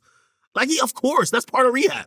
Of course. Like what do we think he's gonna be doing? So there's nothing that's shocking. The only thing is that, like, I just feel like, he was gaming up a porn. Like, you can't game up a porn star. Like, that was crazy. No, man, I've always said, like, the one thing I learned very early on is, regardless of what happens, always treat the woman well. Never let her leave mad. Fix it. Even if you feel you're 100% in the right, you humble yourself and you apologize. You overspend on her. You keep a smile on her face. You make sure that the way she came in, she's better off when she leaves. You add, and you don't subtract. You know what I'm saying? You put her up on game. You help her out with whatever things she's going through, financially, emotionally, intelligently, and so forth. And if you follow that steps, of course, there's going to be some fucked up people out there. And I've dealt with some you crazy talking about women. a woman? These are scallywags, man. But like, even these are the bottom of the barrel. But these are all scallywags. humans. But these are all humans, right? And Vlad, if you deal with humans, and most humans are good people. And if you come into that, and listen, and people will disappoint you. Vlad. Really? No, let me tell you this. There would be no society if if most humans were not generally good people. That girl she was always, there was no amicable end. She was always going to do some shit like this. It was not necessarily. Hey, listen. Hey, hold on. Okay, listen. I know we've been dealing with each other. We've been getting kind of close, but you know something? You know, instead of you finding out on social media they got a baby on the way, I'm going to tell you that I got a baby on the way privately in a conversation. And I'm going to buy you a car because I know there's probably a certain level of hurt and so forth because you know, the way we've been talking and so forth. I'm going to take care of you because I'm sitting on tens of millions of dollars and a car ain't shit. I owe you $1,000. Still running her mouth, man. No. That's a ratchet bitch, man. No, not necessarily. Man, I'm That- telling you, I've had ratchet bitches. You got some ratchet bitches in your time? Man, I've had Man, ratchet. Everyone has ratchet bitches. Ratchet bitches is not a geographical location. It is Man, worldwide. I'm telling you, man. They're all around the world. She got T-Mobile. She eat hot Cheetos all day. And I'm Man, telling you, she even the loved. team- I checked her follow. She followed Krishan Rock. It was Even over the from the get-go. T-Mobile, Krishan Rock, Hot Cheeto women at the bottom of the barrel. Like, yo, you will still be able to reason with a person and make them feel valued and make them feel respected and so forth. Now, but you know, when you have a knee-jerk reaction where you suddenly find out that this person who you might be pregnant with, because she's saying she might be pregnant, is suddenly pregnant with another fucking Vlad, baby. she's a porn star. Yo, she's a porn star. Vlad, like, what are we talking about? Porn star, listen to me, man. Vlad, what are you talking about? So you mean to say the porn stars don't end up getting married and having relationships? Vlad, what I'm saying is that they're not human? No. What I'm saying is that, put it like this. Are they robots? No. All right. So let me break down what I've seen in the situation. And in every exposal situation, usually the one who's doing the exposure, usually the woman is doing all the talking. He hasn't said a word. Yeah. So we're assuming everything she's saying is true.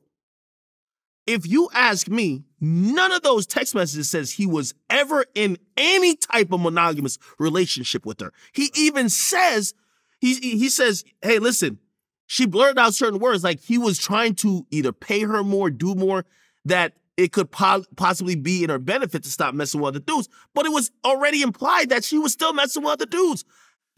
Like, you have no leg to stand on. She's making it seem like she was in some relationship or he was lying to her. He's saying transactional. Like, that's what the message is saying.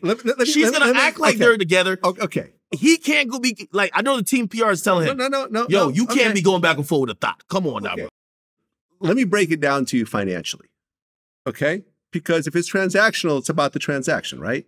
Ultimately. But let me break it down to you financially. Okay? Just bear with me here. Yeah. You got this guy in your life. He's giving you money for sex. Okay? You find out he went and had a baby with someone else. He didn't tell you. You're shocked and you're hurt. So you react. No, hold on. You react and you burn the house down, right? Now, from that point on, you can't get a hold of him. He's going to change his number. He's going to block you on social media, and you will never get another penny out of this man for the rest of your life. Is that a fair assessment? Yeah. Unless he's just so unbelievably strung out on you sexually that he just needs another piece of you. Yeah. Like, he's going to find some other chick to fuck on that's going to make him come and whatever else, right? But whatever money that you've gotten from this man completely stops forever.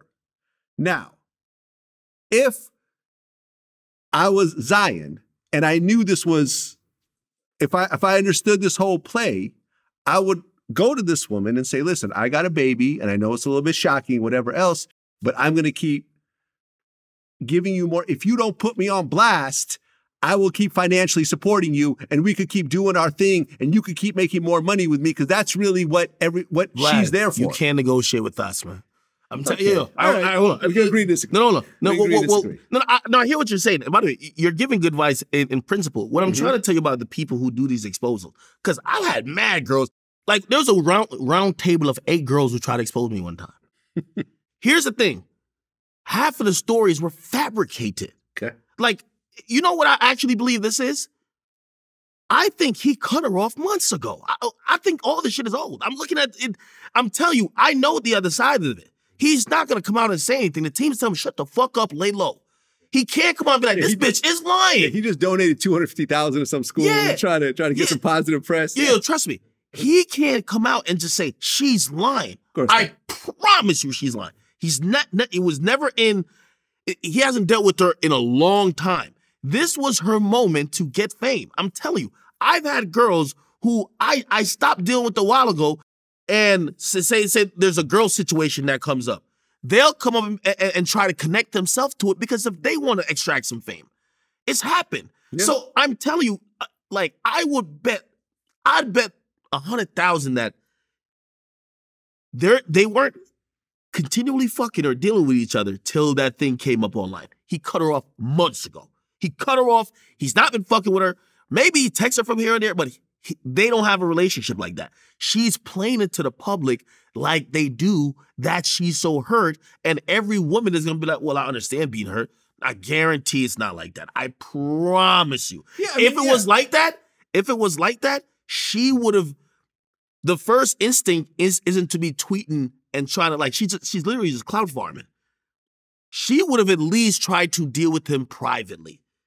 And even though she claims he's been hitting her up, come on now. Stop it. You've been tweeting about the guy trying to, like, you're doing it for interactions. You're doing it for OnlyFans subscriptions. I could tell that you probably ain't fucking with the guy. I'm telling you. The thing is, it's entertainment for us. Yeah. We don't care what the truth is. Yeah, we don't care. You're right. But, but what I'm saying is... That's what I'm saying. Like, if you try to pay a girl off like that, she always going to have it over you. It's like when Kevin Hart, when they said they had a tape of him, they were trying to extort him for mad long. You had to say, yo, there's a tape of me fucking some bitches, man. Like I'm not gonna get extorted by some hoes. Like, nah, it's over. Yeah, I've always felt that way. Like, you can't extort me. If you want to expose me, I'm gonna have to just take my L and keep it moving. And I've thought about, from day one, because I've always seen how these things play out. Ultimately, I'm not gonna be your slave for the rest of your income source for the rest of your life. Whenever, I'm not gonna be your personal ATM or whatever the fuck else, like, if I fucked up, and I'm gonna have to take that L, but it's not, but what I'm saying is that if you try to proactively handle that situation in the best way possible, but financially, emotionally, by kindness and everything else like that, there's a chance that it could be smoothed over. If you assume that it won't work, there's a higher chance that it won't be smoothed over, right? So would you at least want a chance for it to be smoothed over? Again, I'm just... Would you at least want a chance? No, I would, but it's speaking out of people, a person who have dealt... The woman who goes online to do that, she's already... I promise you she's not dealing with that woman. So essentially, I had a girl come out around the same time, even recently, with like my girls... Something happened with my girl, and I talked about it. Another girl came out and was like, oh, she just made up a complete lie. Like, hey, yeah, he wanted to give me money to fly out. Man, that's a lie. But in reality, the girl on OnlyFans now. The girl want me to talk about it. The girl want me to, like, you got pages tagging me. Bro, these chicks are liars, man. I'm being honest. If it's a liar, it's a liar. But a lot of times if there's actual truth in it, then all I'm saying as an OG, as someone who's going to be 50, I'm going to be around half a century. I've been through... I think about it like this. I've been through... Listen, man. Future's not a great example. You know what I'm saying? At the end of the day, I've been with a lot more women than you. Not because one of us is more good looking than the other. I'm just older. And I've been sexually active since I was a teenager. So I have just dealt with this a lot longer than you have. You see what I'm saying? So I'm giving you some OG advice into all the young men who are watching. Me and TK Kirkland do this when we do our interviews. We try to show you the wisdom of being on, you know what I'm saying? I'm not a guy that married my high school sweetheart and that's all I know. Like, no, I've been with a lot of women throughout the course of my life and I've seen this play out and I've seen what happens when they're angry and I've seen what happens when they're not angry and I've seen my role in this. And at the end of the day, if you treat someone good and you really do your best with that person, they're much less likely to try to get a level of revenge back on you. You see what I'm saying? And that's all I'm saying, and I'm not going to talk about it anymore. This is my stance, and I'm sticking to it. I hear you on that. I hear you on that. I'm just telling you, there's another side of that coin, man. I know, but I've seen that side also. But I'm saying, that side could be smoothed over a little bit. Let me tell you one thing too. You see, once you put it in the air, like okay, It's like when you start paying out settlements. Mm-hmm. Oh, lawsuits is coming left, right, and center. You get what I mean? When Depends on settlement. Okay. Depends on the settlement. If you're giving out $1 million settlements, then yeah. But if you're giving out a settlement of a few $1,000s, everyone's going to look at it and say that ain't worth my time. Okay. So let's go by what you said. I'm speaking from experience. All right. Okay. So I'm guessing you would have said he should have prevented all this. He could have prevented. Absolutely. Okay. Let's say he hits you on the side right now and he says, yo, all right, listen, man, I'm going to buy you a car, either retract it, whatever. There's 5 more other girls coming out. Like, everybody's trying to get a piece of this. Like, yeah, but Mariah Mills is the worst out of the bunch. Yeah, but I'm telling you, you can't negotiate with them. You know what I'm saying? It's like terrorists. You can't negotiate with thoughts. Okay. I'm telling you, they're not reasonable beings, bro. I'm telling you. Okay, I got you. Yo, these are ratchet thoughts, man. Let me ask you a question. Here's a quiz question. A hip-hop quiz. A hip-hop, we'll just say it's a hip-hop quiz. Yeah. Who is the greatest NBA YoungBoy fan of all time? And when I say that, the one who has sacrificed the most for NBA YoungBoy and his love for his music. Oh, who's the biggest fan? It's got to be a rhetorical question. Like, it's not a rhetorical question. Who would be the biggest fan? Someone that you know. Not personally, but you know who he is. Like, the answer should be obvious. I don't know who. Ja Morant. Oh. Oh, my God. Yeah. Ja Morant has sacrificed more for NBA YoungBoy than anyone else on this earth. You know what's so crazy? After losing $39 million for waving a gun on social media, he was jamming out to NBA YoungBoy so hard that he had to pull a pistol out again and wave it around to show how much of a super fan he was. Let me tell you how stupid Ja Morant is. NBA YoungBoy's new contract is like $40 million. Yeah. To record like 5 albums. Yeah. You get what I mean? You lost $40 million trying to be like NBA YoungBoy. Right. He need to record like 5 albums to get the money you just lost. Here's my thing. You love NBA YoungBoy so much, bro, just book him to do a concert at your crib. Right. Or you go to his crib. Like, and you can wave around all the guns you want in there privately. Yeah. That's my thing with, like, he comes across like, you know, they always say that there is a, you know, basketball players want to be rappers, rappers want to be basketball players. But he's the living example that I think in his head he's a thug. Like he gangster. Like I think he's cosplaying as like this gangster that he wants to be YoungBoy. Yeah. Or he wants to be the perception of YoungBoy. Of course. So he listens to YoungBoy's music, and I guarantee if you ask him, he probably like, yeah, YoungBoy's a killer. He want to be a killer.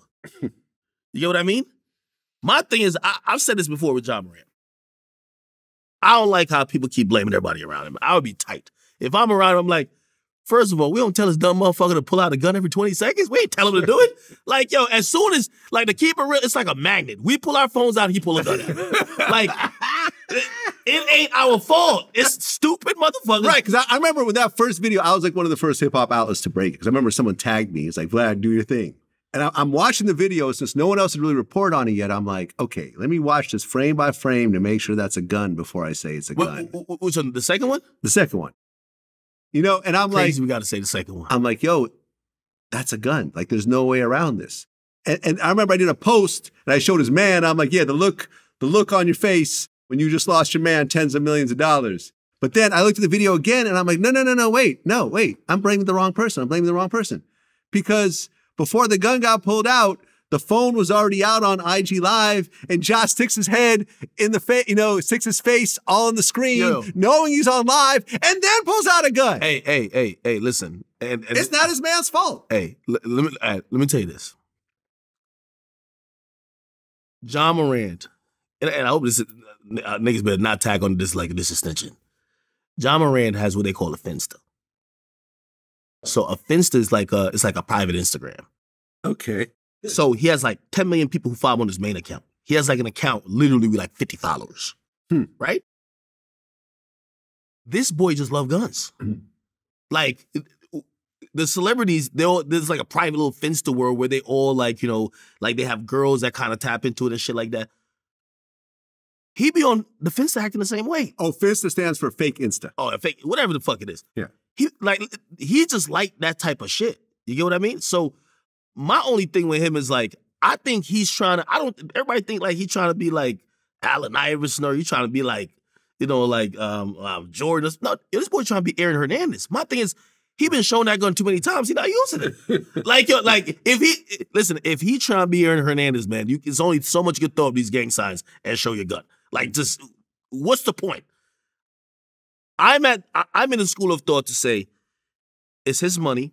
I hate when people talk about him and they say, well, oh my God, they're counting his pockets. He's a motherfucker who, once he probably saw $10 million in his bank account, bro, he don't give a fuck about the rest of the money. You can't want, everybody's treating like the $200 million is their $200 million. He don't give a fuck about it. I think he should crash out. Do what he want to do. It's clear that money, like him losing money, don't prevent him from doing what he want to do. I think he should, listen, if that's who you are and that's your calling, do what you want to do. Right, because of the gun incident, he never made the All-NBA team, which means that he lost $39 million, which is ironic because you talk about NBA YoungBoy's $40 million deal. He lost $39 million. I mean, he basically paid for NBA YoungBoy's contract with the money that he lost. It's absolutely insane to me to get busted 2 months ago only to do the exact same thing that got you busted 2 months ago. And what makes matters worse, in my opinion, is that the official statement from his team is that it was a toy gun. Yo, we need niggas like John Morant in the military. You know what I mean? Like, we need niggas like He's that. a Navy SEAL. Yeah, we need niggas like that. Drop him in the Ukraine. We need niggas take out some Russians. We need him as a Marine. You drop him over Ukraine, I guarantee you won't wave a gun again. You feel me? Like, you got to put him in the right circumstance. You know what I mean? Like, come on, man. My God, that is hilarious. We need him in the military. Field. Yeah, for real, man. Listen, what's he doing in sports? Yo, that boy went to the wrong draft, okay? They're talking about drafting for the NBA. They need to bring back the draft and just put him in the military. That's what, hey, that might be a natural talent of his. You know what I mean? Again, we're past the point. I also hate why people keep acting like it's some mental illness or like an addiction problem. Listen, his idea of being cool is playing and waving around guns. Mm-hmm. That's all it is. He has a obsession with the image that rappers portray.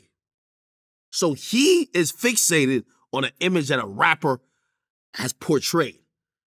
Except I'm just saying, listen, I can't no longer excuse him and call him like a kid. Everybody's doing that. And they're calling his money, which is not in your account anyway. It's his money, which he don't give a fuck about. Let him do what he want to do, as long as nobody get hurt. So I said, throw his ass in the military. You know what I mean? There's a lot of like things that we, like John Morant's a useful motherfucker.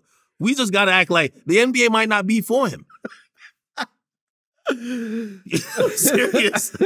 Like, he's in the wrong NBA. He needs to be with Never Broke Again. Listen, man. He's in the wrong NBA. He's in the wrong NBA. Yeah. Listen, he's a shooter, but he's shooting the wrong ball. Shooting the wrong ball. He's shooting the wrong thing. I'm telling you. Hey, listen, yo, John Morant, like, listen, I know he feels conflicted when he's like, yo, I'm just having fun. Like, him growing up, he probably think that's just how him and his friends have fun.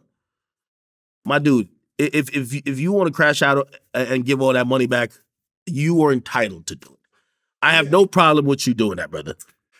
By the time this part of the interview comes out, the NBA Finals is over, and that's when the NBA commissioner said they're going to actually rule on what they're going to do in terms of the penalty. They're saying, Wait till somebody give him an AR. He's been waving these little pistols around. Wait till he get his hand on the AR. Holy. A Uzi. Yo. Yeah, no, I mean, it's probably, if he got an 8-game suspension last time, I would assume it's going to be more severe this time, considering how close it was in terms of. So we got to start treating like a grown man. Minimum 45 games. 45 or the full season. Straight up. If he get the full season, I wouldn't even be mad. Hey, it's not about you. Fuck your money. You making the league look bad. They don't want a dude toting guns when they got to sell sponsors. You think State Farm want a corny nigga like Chris Paul as their representative? Right. Nobody wants gun-toting John Morant. This ain't a fucking John Wick movie. The fuck? Get out of here. Listen, I don't care how great you ball. And that's what I think the league is having a problem. He is the closest in influence to young kids as Allen Iverson used to be. And Iverson was known for popularizing the crossover. So when you have this much influence on the kids, they don't want to penalize him too hard, but this is a hard-headed nigga. He can't learn. You got to give him the full season. Tell him to come back 2025. He'll be straight. Trust me. I mean, look, at the end of the day, people are like, oh, well, rappers wave around guns and whatever else. But when you're at a record label, major or otherwise, you don't have a code of conduct that the NBA has, or the NFL has, or Major League Baseball has, or whatever. These are family-oriented institutions, of course, codes of conduct with very specific rules, with advertisers that they depend on in order to function. The bottom line, we gotta get you out of here. Get you out of here. The game is not bigger. I remember. Who was it? Was it John Sally that told me that, you go to any NBA team, and I don't care how big of a superstar you are on that team, you're not talking to the owner. The owner, the sports team is just a little side hustle for most of these owners. Their real money comes from someplace else. This is just like a little side project. So they're not going to take time out of their main business to talk to you about your qualms with the coach or whatever else. That's what the general manager is for. Yeah. You know what I'm saying? And that's just the owner. The NBA is on top of the owners. You see what I'm saying? So it's like anyone could be replaced in the NBA, whether it's LeBron, whether it's whoever. You know what I'm saying? If LeBron starts acting a fool and starts becoming, a problem for the NBA, he will get kicked out. Vlad, you're overcomplicating it, man. All this nigga want to do is wave around a gun and do some little girlish dance. Get him the fuck on out of here, man.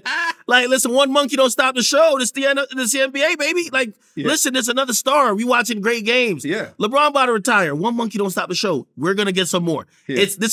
These leagues are built on new talented people every day coming in doing things at a finite period. You 23 and you want to waste it waving around guns? Cute. Sit a season out. You could dance in your living room all day. You could do your little dance, wave your guns around. You get me? Just I hope somebody's, the biggest thing, not that we know he's not using the gun. He's just showing it. But we got to make sure these guns are empty. Sometimes I actually feel he might shoot himself. He don't even look like he know how to use a gun. So that's my thing. Make sure all these guns are loaded. But if you want to just have a empty gun waving around, dance in his living room, let him sit the whole year off, man. This thing is a distraction. Here's the thing, too, which sometimes I think people, and you see, youth is almost an ego in itself, especially for really talented athletes, because they actually don't see that at a certain time, Father Time is going to knock on that door. You won't be able to jump from the free throw line no more. Right. It's going to stop. His team had a better record without him. So he missed a bunch of games. They had a better record without him, but he's the biggest draw. Yeah. At a certain point, you start subtracting more than you added. You know what happens when you wave around guns? Jason Williams, who I interviewed. Jason Williams had a whole bunch of people at his house, and he was showing off his gun collection. He was waving around his shotgun. It went off, and it shot his driver in the chest, and he went to prison. Yeah. So he lost years of his life.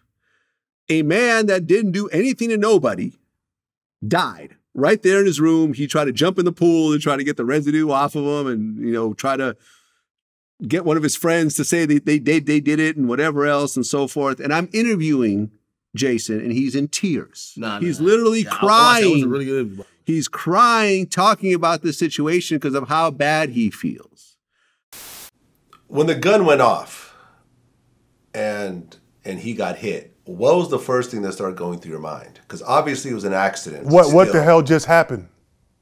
Yeah. It was bam, and what the hell just happened? And then I just panicked, and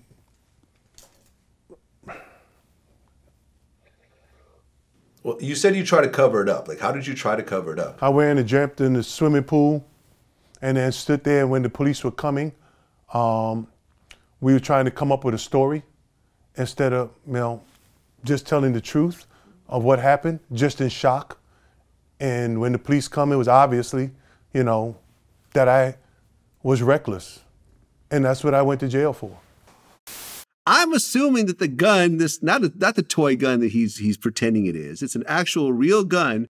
I don't see a reason for anyone to take an unloaded gun out of their house.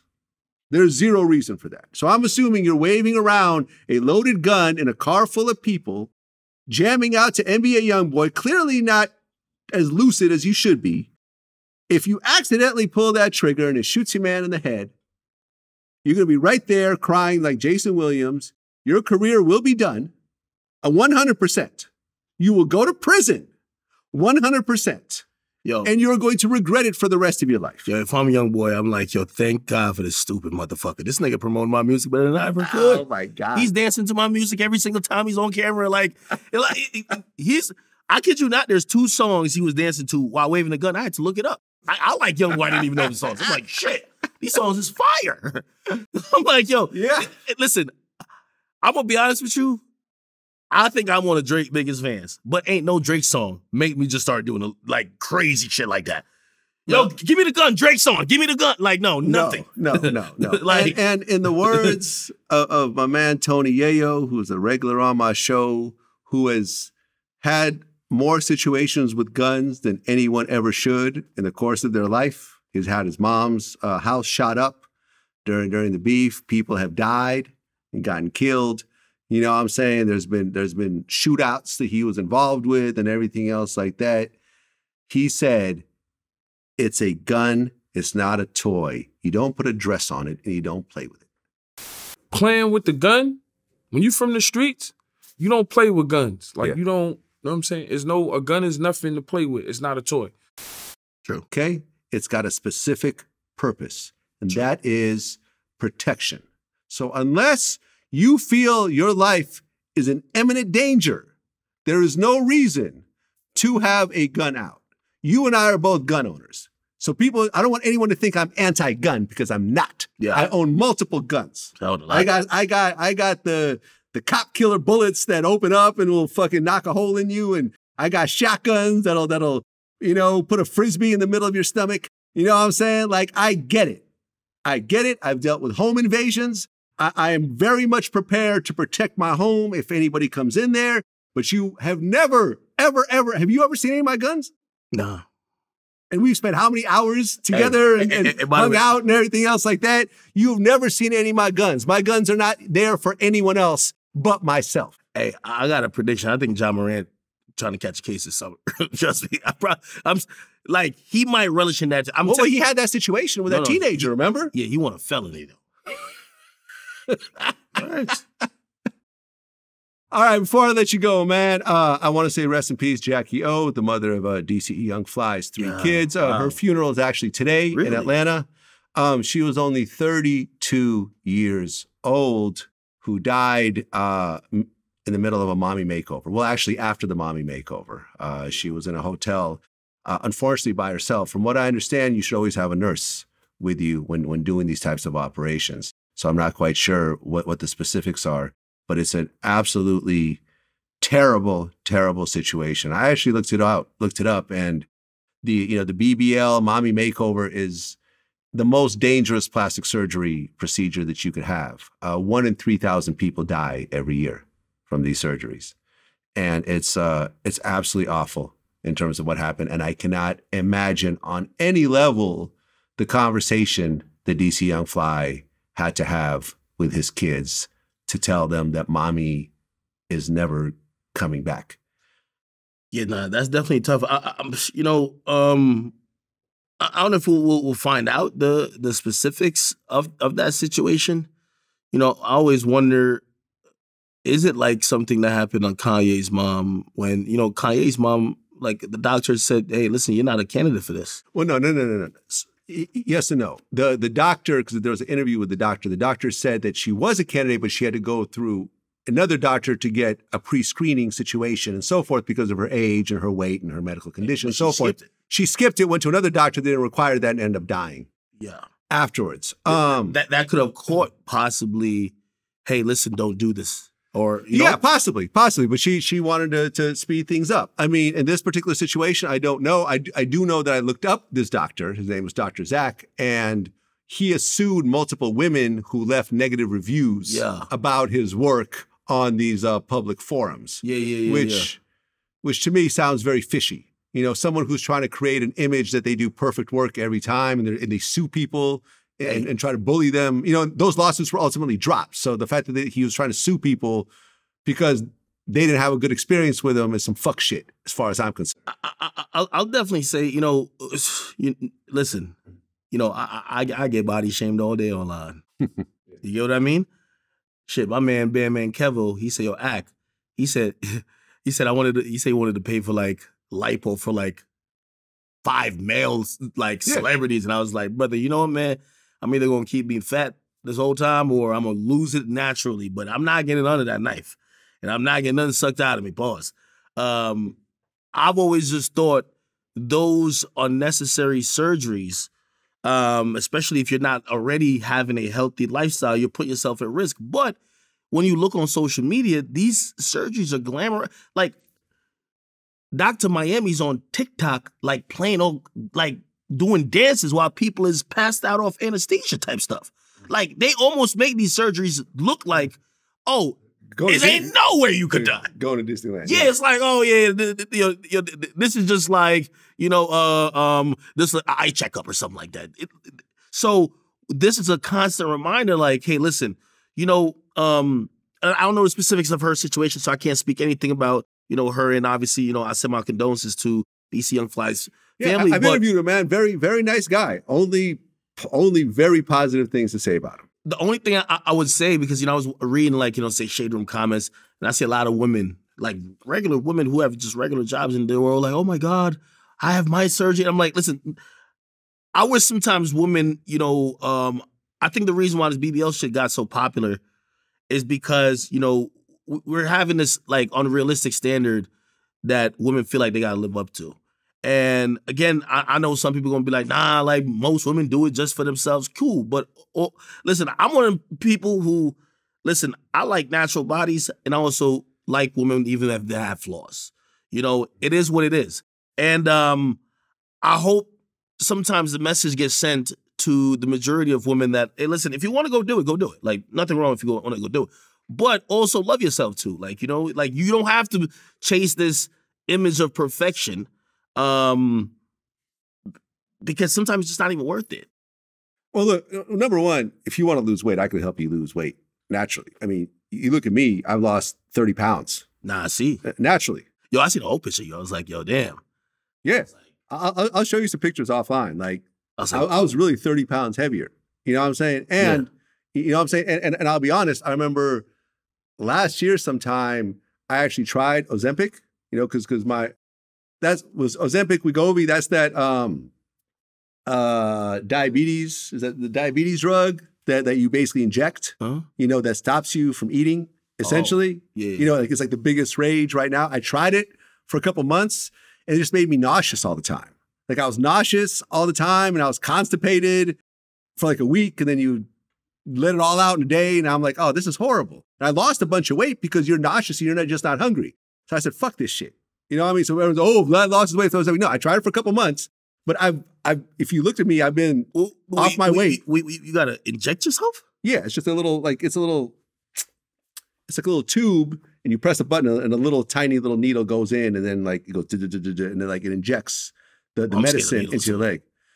I mean, it's pretty easy. Like it's painless, essentially. But like, you know, my cardiologist recommended it to me because for heart reasons, because it's got other benefits. Okay. You know, I didn't take it just to lose weight.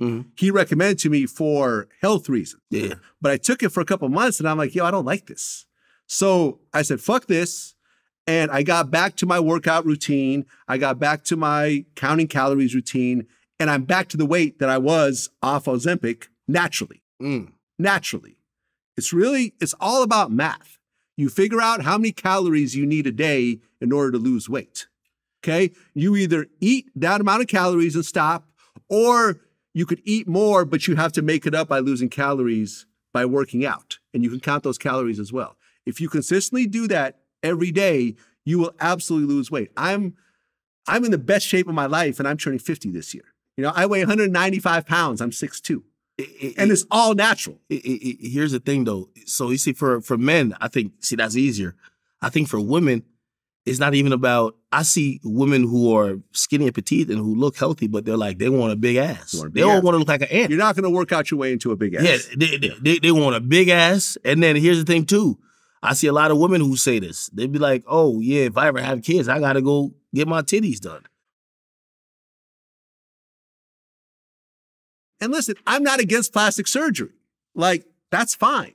You know what I mean? If you have one body and whatever you want to do to, you know, augment, change, modify your body or whatever else, like, it is what it is. People get haircuts, like people get tans, people get their teeth done. Look at everyone in hip hop has teeth, has veneers. You know, do you know what veneers look like before they put them on? Yeah, you basically have like fucking, you know, gremlin teeth. Like, you know what I'm saying? Like, you got these sharp little fucking crazy looking, you know, insane looking, you know, like it looks crazy without the veneers. But at the end of the day, that's fine. Go to the best doctor. Don't go to the doctor that's suing people who gives them bad reviews. You know what I'm saying? Like, I've heard some other rumors about this doctor, which I don't want to put out there because he's obviously sue happy. You know what I mean? Well, here's the thing too, though, with a lot of these doctors. So when I go to Miami, like, I pretty much film a lot of my episodes in Miami. When I'm coming back from Miami, there's always like 8 to 10 girls in wheelchairs. And at first I was like, why so many young women in wheelchairs? BBLs. They all just got their surgery. Yeah. They got to get wheeled through the airport. So again, I think what's happening now too is like these doctors who pretty much are all gaining their fame via Instagram because they post pictures with the latest influencer who came to them, and everybody's like, who's this surgeon or whatever. They're getting so many clients now. Like, they're probably doing rush jobs. They're probably not taking the, you know, and again, maybe this wasn't the surgeon's fault, right? Maybe this was just post-care, right? Regardless. Yeah, we don't know. You have to realize they're now turning this shit into like, it's like McDonald's. It's just like, it's a constant wheel of, all right, you come in. Like, I'm hearing they're doing bulk BBLs now. Like, they're giving you could get it done with your friend. Like, all in the same room. I'm like, what type of nasty shit is that? Right, because look at the way the business is structured. There's no residuals for a BBL. It's not like, hey, I'm going to give you a BBL and you go give me $100 a month for the rest of your life.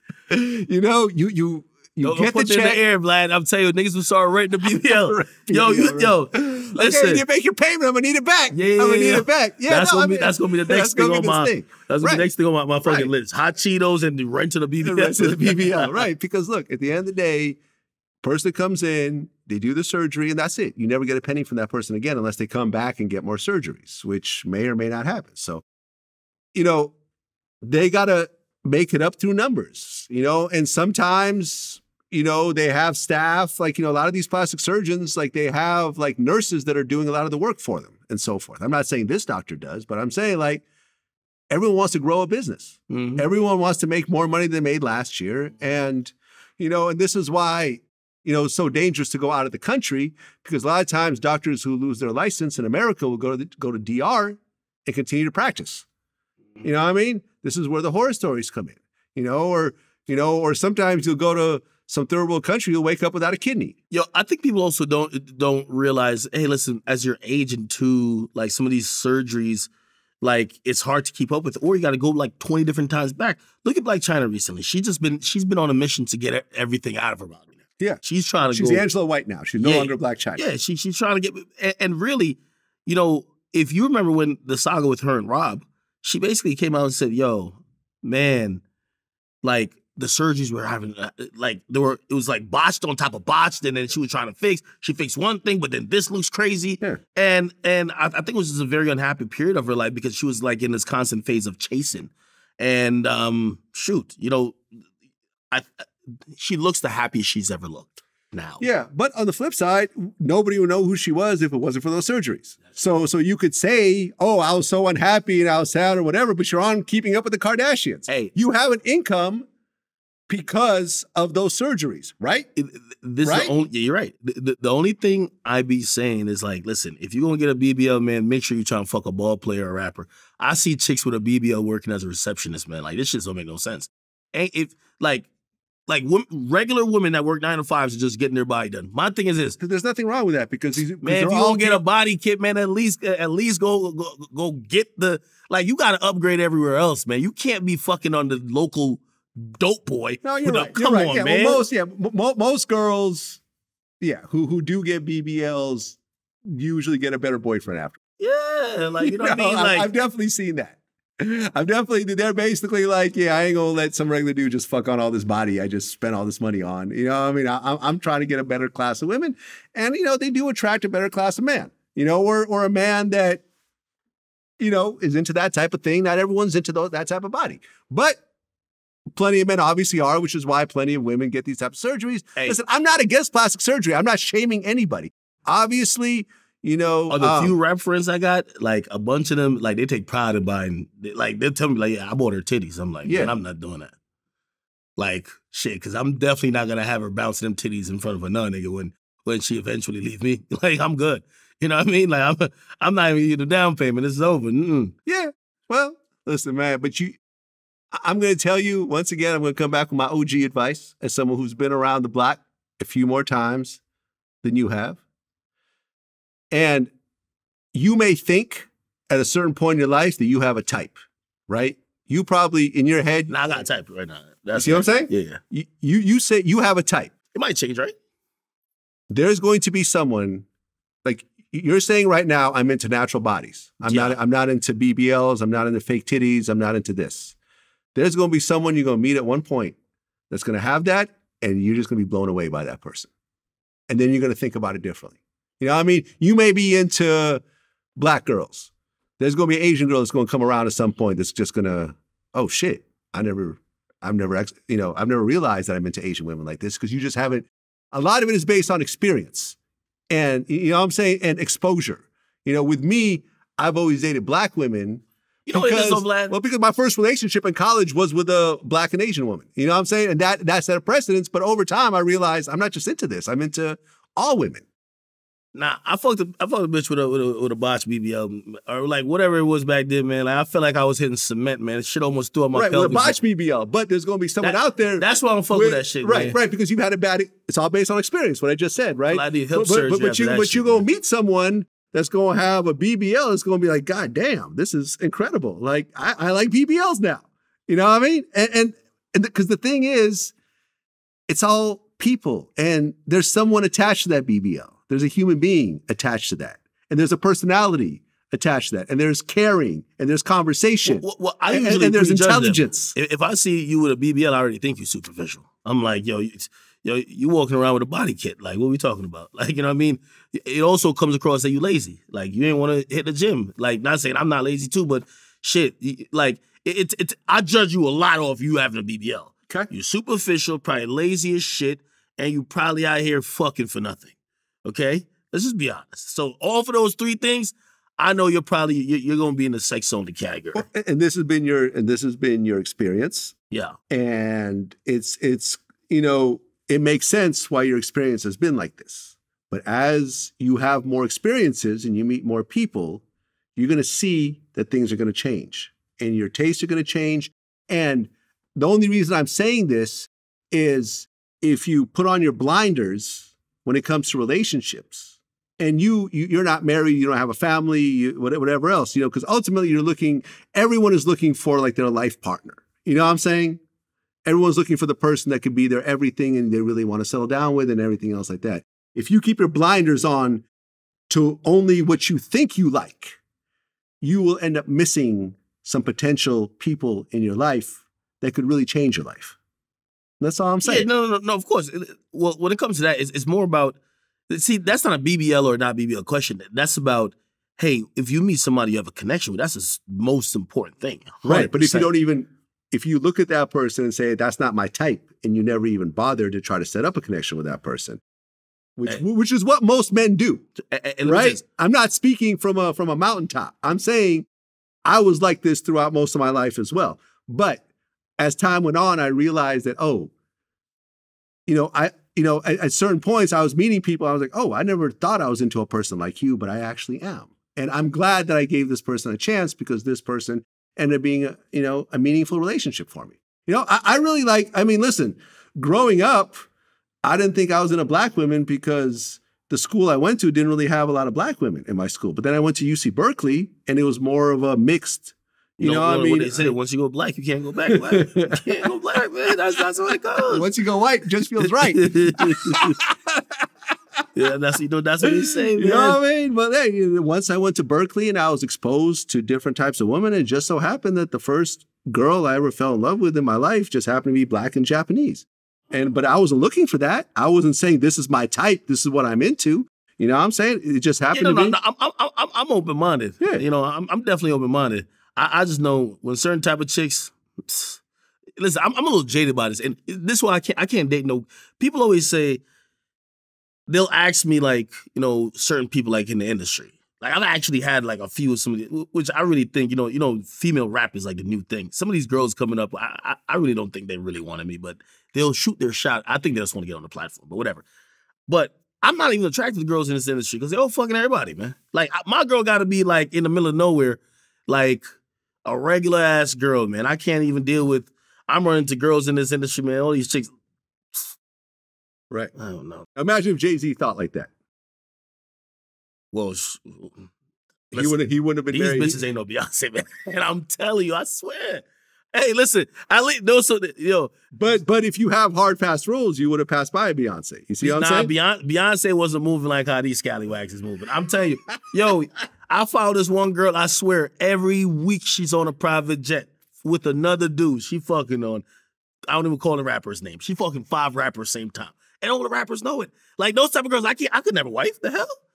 That's what I'm saying. Like most of them girls, like when we talk about BBL, I only see them in the industry. When I go to my local grocery store around where I live at, I don't really see. I see regular looking people. Like, but again, I don't live in like some like LA or Hollywood. I live rural place where you see normal people. You know what I mean? When I go to BBL land, that's like Miami, and they're fucking everybody. I'm telling you. So I'm jaded a little bit, but like these scallywags really fucking everybody. It all comes down to the character. I'm gonna find one though. I'm gonna find one. Just because someone had some work done, have their hair a certain type of way, have their clothing a certain type of way. I don't fuck with weaves or wig for my main girl. I don't care about weaves. Listen, I've had girls with weaves and I've had them grow their hair out and they went natural. I mean, I don't give a shit. I honestly don't give a shit. I don't give a shit about having little hard, fast rules. Like I don't want no. That's what I'm saying. Now, all I'm saying is those hard, fast rules are going to ultimately make your future a little bit harder. I don't want no chick with no fucking crazy glue on her forehead. That ain't not working with me. I wake up, I'm looking at, hell nah, man. I look like, you looking like Shanae from Martin. I'm not doing that.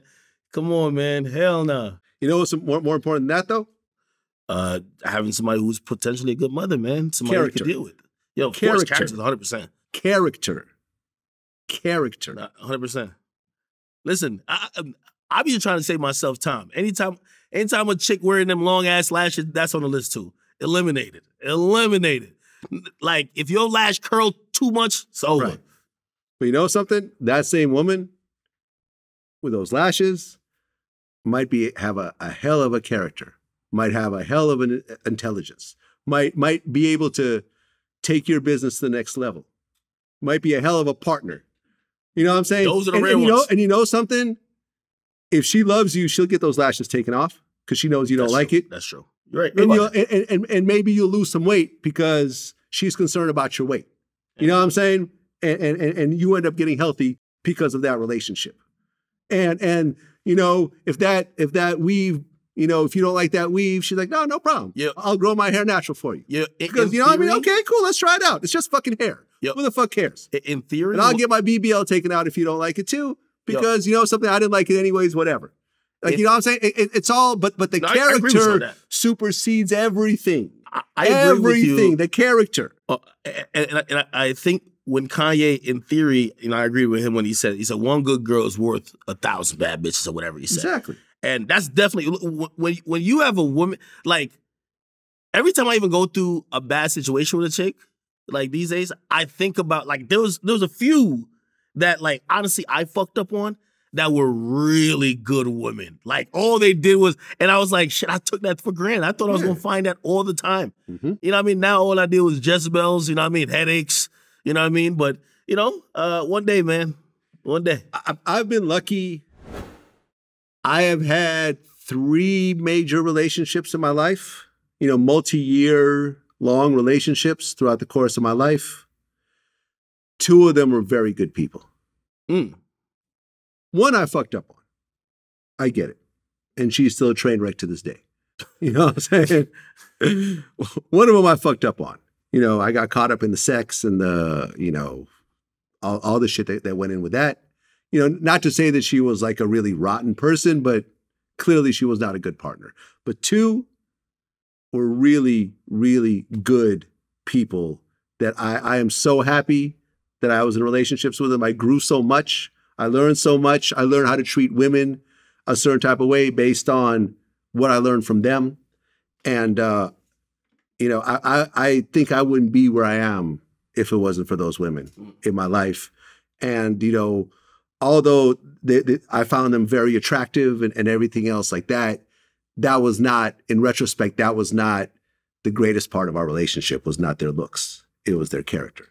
You know what I'm saying? Yeah, I think everybody's got, it's all about compatibility. Like, shit, I even look at, I look at Adam and like his girl, you know, they, you know, they're compatible for each other. She has a BBL. You know? Well, I mean, shit, does she? Yeah. Okay, I don't know. But yeah, no, Yeah, I mean, again. she does, yeah. It works for them. Like they just got married in Italy. I know. Like, their lifestyle works for both of them. Yeah. And, you know, listen. But if he had your set of rules, well, they wouldn't even had a kid together. Right? Yeah. Right? Yeah. Those are your rules. Yeah, being carried some of my rules gonna have to stay, Vlad. I ain't gonna you lie. see what I'm saying? If those were your rules, some of those rules gotta stay. Then it would have been. Adam seems genuinely happy. Nah, he do seem happy. But he that type of guy. I talk to Adam like all the time. Like honestly. Like he is genuinely happy. I've never heard him complain about his girl to me. Ever. Yeah. No, you know what I'm saying? They seem genuinely happy. They've built a business together. They have a child together. And they're true to themselves in terms of who they really are. They're honest with each other about sex and everything else like that. And it works for them and they've done great with it. You know what I mean? So like I said, now if he had these hard, fast rules, she would have just been a one and done. You know what I mean? Well, you don't know if he has, like, he might have a hard, fast rule like no black girls. Like, you just wouldn't see him with a black girl. Like, everybody got preferences. I mean, he's had sex with black girls. Yeah, he getting paid though, man. I don't think it's a pay thing. I think he really wanted to have sex with him. Like, you know what I'm saying? At the end of the day, like he's not like he's not a full-time porn star. No. He does porn because he wants to do porn. No, I'm making this up. But everybody has like a preference. Like, listen, like I'm big already. I don't like big bitches. Like, both of us can't be big in this shit. Like, come on, man. Like, what we doing, man? Like, we want to go to eat or what we about to do? The only thing we could do is go to a buffet. We can't do nothing else. You know what I mean? I'm not into big girls either, right? Drake was lying when he said he was into big girls. You've never seen a big girl. I've never been into really, really like big girls, although I have messed around with a few over the years. Yeah. Never been in relationships, but you know what I'm saying? But that's not to say that there's not someone out there who is just such a dope person that I could get past that. Because I can. You know what I mean? And as I'm getting older, you understand that more. It becomes more clear. You know what I mean? So that's where we're going to end it. Akademiks, always a pleasure. Till next time. Till next time, man. Peace.